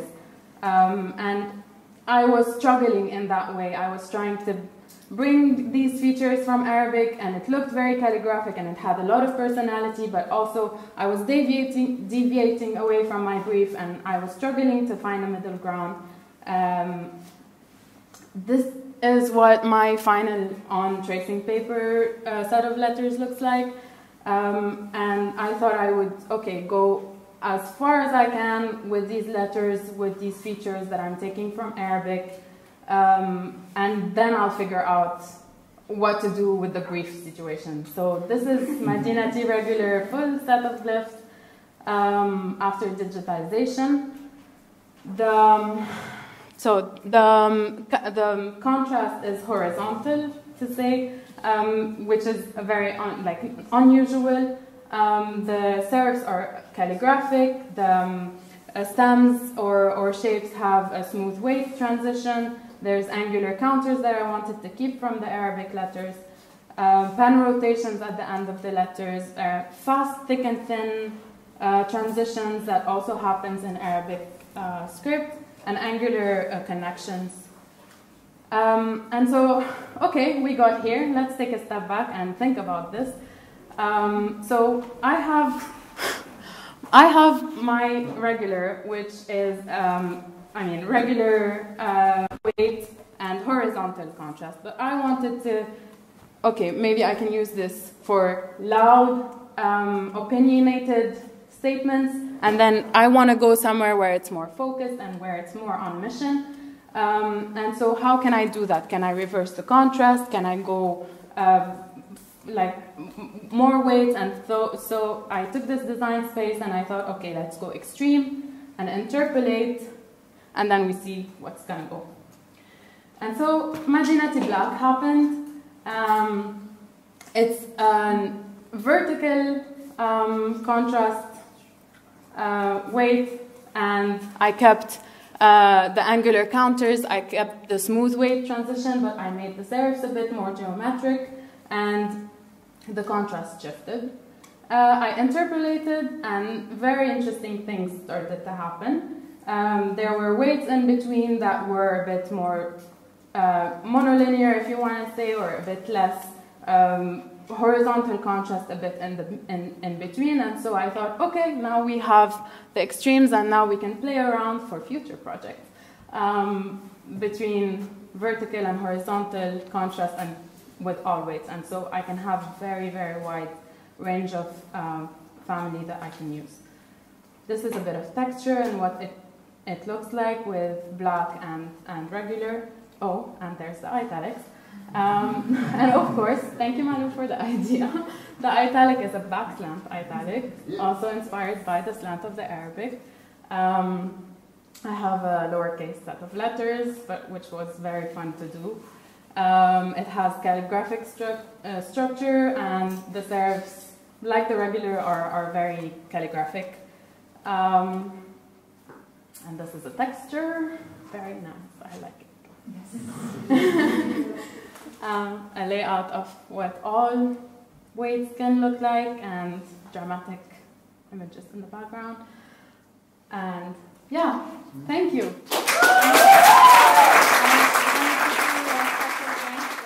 of you are so amazing. I ended up putting all your names because you all contributed to making this so special. So thanks. All right,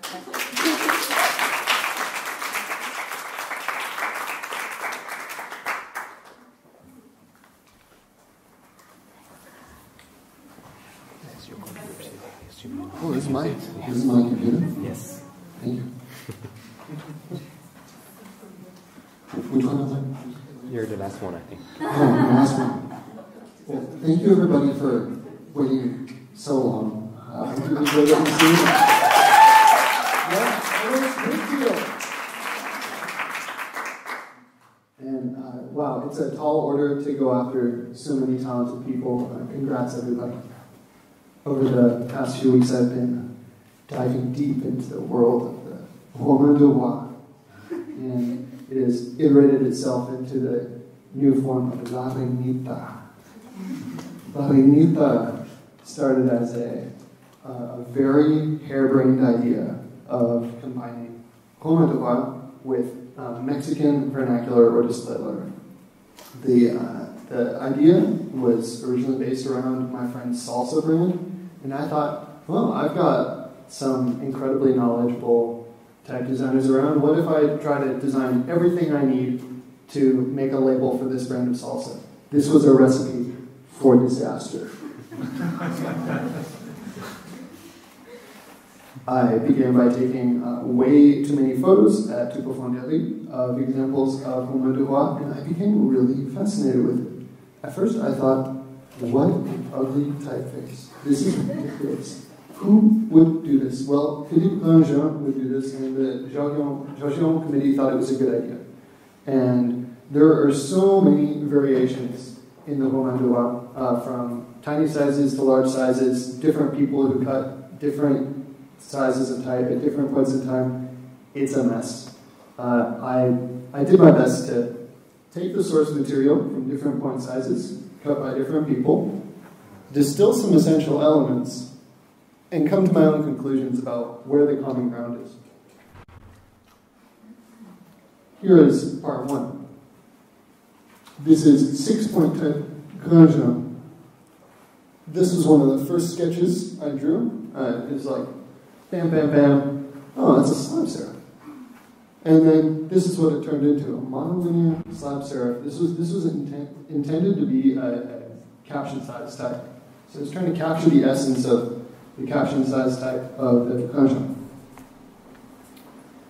You can see the original letters. This was a display type with bizarre inconsistencies. Who does this? Who makes a R that big and S that small? So how can I take my own conclusions out of this while keeping the same shape? This led to a design with a few eccentricities. Some of them more useful than others. For example, the letter E proved to be very important for me. Having this heavy one side and light on the other, and this nice, elegant form on the F. There's a saying in English that's don't throw the baby out with the bathwater. And it means sometimes people want to just fix everything all at once in a hurry, but one of the biggest learning opportunities for this project for me was my professors encouraged me, don't smooth over everything. Like, take your time and see what's valuable in this. And so instead of making everything consistent and trying to fix everything all at once, I'm going to keep some of these things that I think are pretty dumb and see what I can make out of it. So I take a letter like the letter E and say, this feels all wrong, but let's give it a try. Use that for my F, use that for my 6, this difference in contrast, use that for the C. Just develop my own idiom. Not a rationalized idiom of numbers, but a rationalized idiom of letters. Again, who does this? Who puts that many serifs on a B? Like, what were they thinking? But it's wonderful. Over these 2 weeks into the project, I started missing that serif on the B if I didn't see it somewhere. And so some rationality, very horizontal serifs, very round browns, and very straight stems. So what letter is that? Right? This is the problem with rationalization, right? You have 1, 1, 1, 1, and 1. It's like 5, right? So thanks, France, for making the world's most ridiculous typeface. But no, I love it. Now, if I don't see that spur, I feel a little sad. It just adds a little bit of je ne sais quoi. So I actually have a capital I, a lowercase L, a lowercase I, one in old style, one in old style. Fantastic. And I actually had to unlearn how to draw a letter, because in my first attempts in drawing and digitizing, I was like compensating for joins and compensating for counter space and trying to make it work, and I had to iterate and iterate and iterate until I literally had le de one, which is pasted onto an L, and voila, de. Who does that? But if I had thrown this out, I wouldn't have learned to love the rationalized construction, and I wouldn't have learned to love even better the optical compensations we all do on a daily basis. Voila, done. Right? So, regular verset, italics, symbols, hairline symbols to Jean-Francois's dismay. Focus on text at large size. And I love seeing those double L's in texture with this spur. I just think it's fantastic. And the sources I was working from contain a really expressive set of old style figures that really contrast with this chunky rationalization everywhere else. Focus on texture by means of traditional text elements. This is a text describing the calendula flower, which is also referred to as nothing, the name of the typeface. Also a warbler, a bird, a warbler. And some other features, lovely set of old style figures, ligatures, punctuation, das Yaprak, hairline, Yes, parentheses. 2 sets of figures. The old style was a study of the Granjan cuts, and the top set was a construction based on the capitals that I made. I love me a good long S, and I like that it doesn't belong and it crashes into everything. And the Romano did not have this, but now it does. I can write in many languages, including Das Yaprak's favorite word, which is we saw this at the Mazzarine Library, and we were just like, oh, this is beautiful, it's got everything, you know. And this is the cluster. I definitely overcommitted in my brief, and I tried to do everything I could possibly do for this salsa label that was everything that my instructors didn't want me to do. And so different text sizes, italic, display, slab, which was supposed to be an optical, a failed attempt at an optical size, great attempt at recreating Rockwell with an extra piece on the L, and then a black version that's made from marshmallows. This was salvaged pieces from my contrast explorations using interpolation and extrapolation for the 72-point display size up there, which is something I'd really like to. The thin and display is something that works really nicely with this typeface, but remarkably fun to do in a mono as well. That was a really happy surprise. There's Jean-François. Here's the fat face that I was really trying to avoid doing, so I'm happy I did it, and man, that's chunky. And wow, such display, everybody. I think the patterning of these micro teardrops looks really elegant at the big sizes. So you get kind of casual, elegant, casual, and elegant. I don't know what to believe anymore.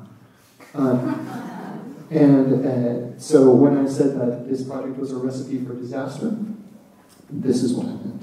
Is that I initially thought I might spice it up with Mexican vernacular text type, and over the course of the project, I just became more and more interested in the basis of these strange Baroque letter forms. And I stripped out the lowercase, and then I stripped out the uppercase, and Jean-François was just like, what are you doing? Why did you come here? So that was totally a lost opportunity, maybe cost me 2,000 euros, but it definitely helped me wake up. One of my favorite moments of this assignment, where are you, Malu? One of my favorite moments of this assignment was when a week ago, over the weekend, I broke the living daylights out of my typeface. I took these 5 masters, I split them out and was working on them separately. It's the example of what not to do, kids. You can learn from my mistake. And on, what was it now, Monday, Tuesday, I don't know. It was a blur. I broke my typeface. Malu did me the favor of breaking it even further. One of the best things anyone did to me in this entire project, because now I'm no longer scared of the red triangles. And Marc also helped me dig me out of this type hole, and I got really fast at fixing interpolation issues. So thank you very much. That was a really wonderful learning opportunity. It doesn't look like this in the final file in this part, so thank you. But no regrets. I now like looking at Baroque typefaces, and I now like looking at contemporary typefaces even more because they don't look like they're made out of the letter O repeated over and over and over. Some ideas of how it can be used in the most refrescante de los refrescos is Orangina, and this project was sponsored by Orangina, and I think they should use a 18th century style typeface and botanical illustration in the new rebrand. I also think that this typeface still lends itself to a gastronomic applications such as chocolate, and I think that if this project were a percentage of chocolate, that I was aiming for maybe like a 98% single origin Madagascar chocolate bar that costs 11 euros, and what I wound up with was something more like a Milka. But that being said, Monsieur Mathieu asked me to represent my typeface in one letter, so I'm going to represent it in two letters, which was broken FI ligature that was maybe one of the favorite things I made in the entire project. So, merci beaucoup. Congratulations, big success. Thanks to everybody, and all the best. Success.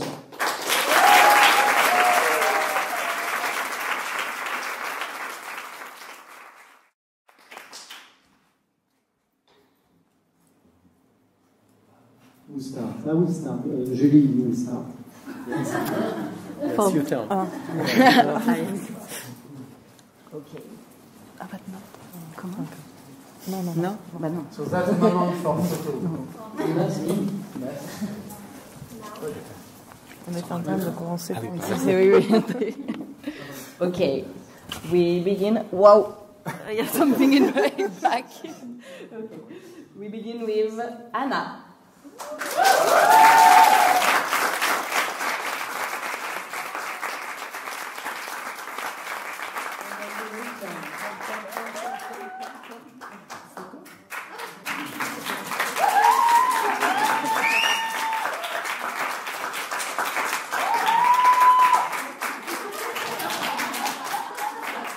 Thank you, guys. Okay. The next one is Yaprak.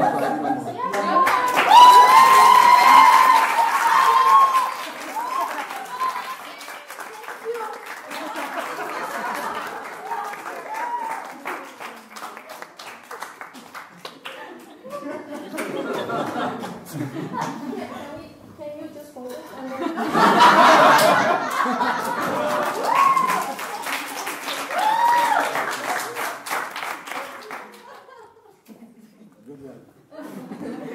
And Subin?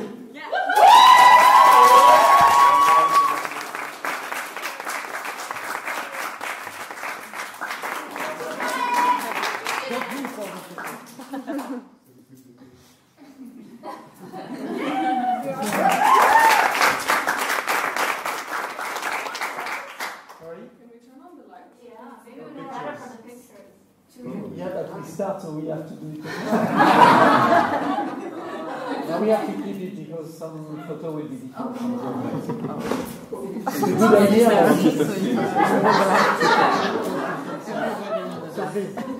Warm applause to Yusuke.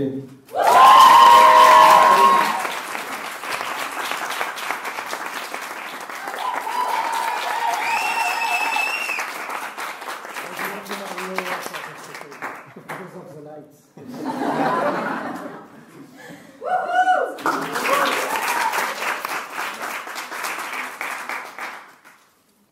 Congratulations to Lara. Well done.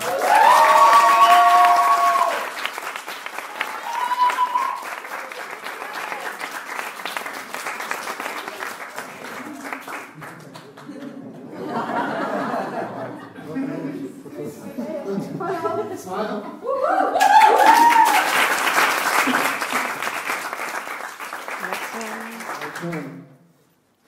Olga.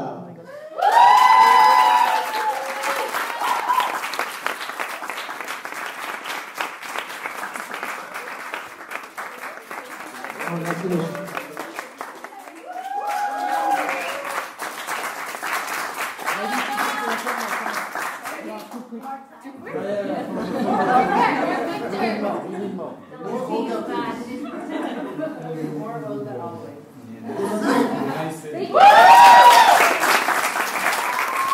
Next one, Sebastien.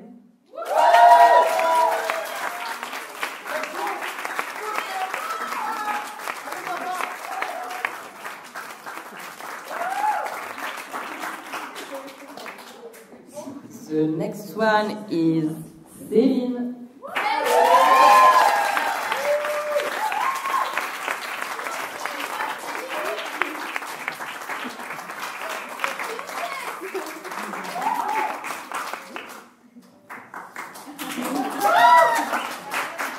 And congratulations to Rabab.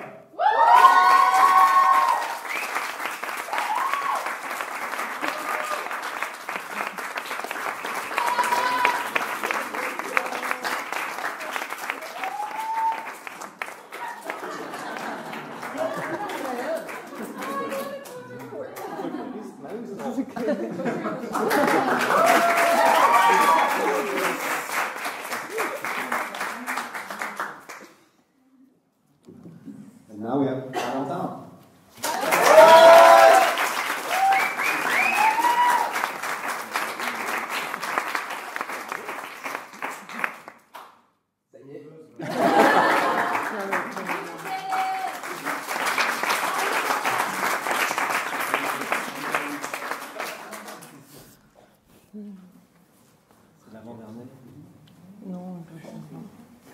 Ah oui, oui, oui. Marc. Yes.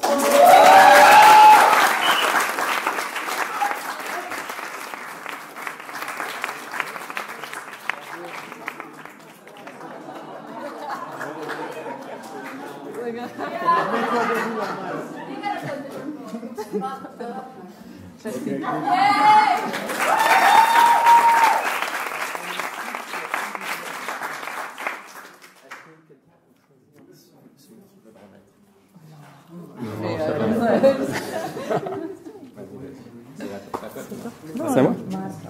Ok. Pas de problème. Non, c'est le...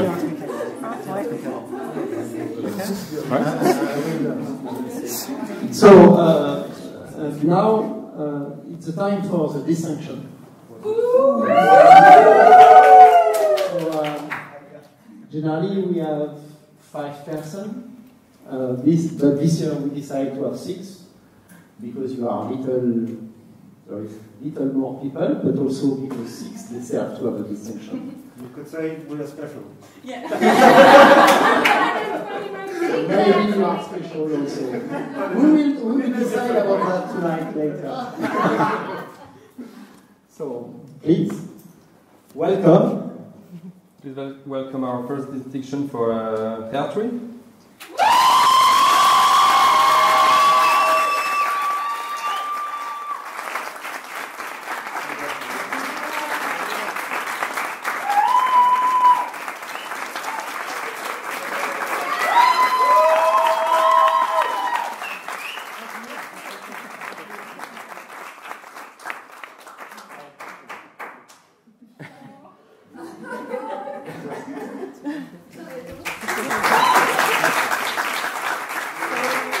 The second distinction is for Marc.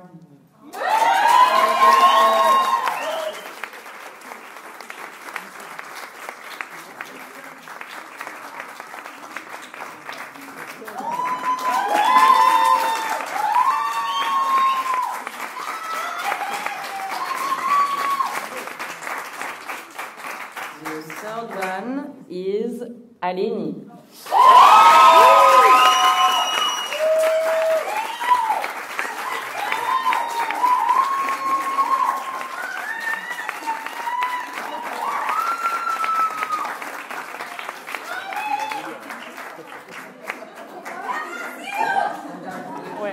It's not the reality. Yes, yes. It's real.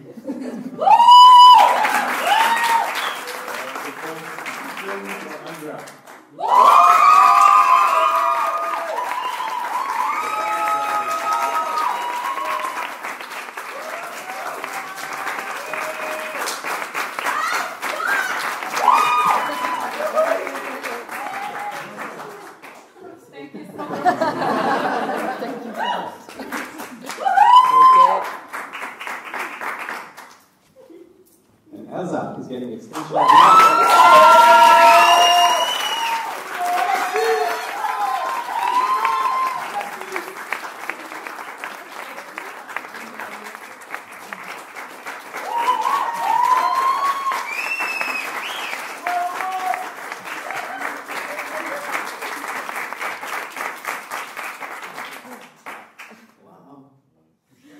David.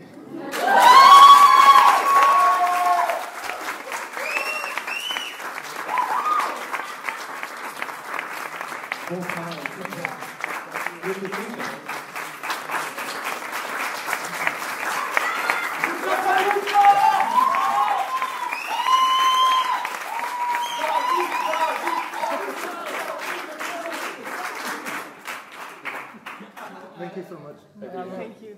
Let's do a photo. With a good lighting.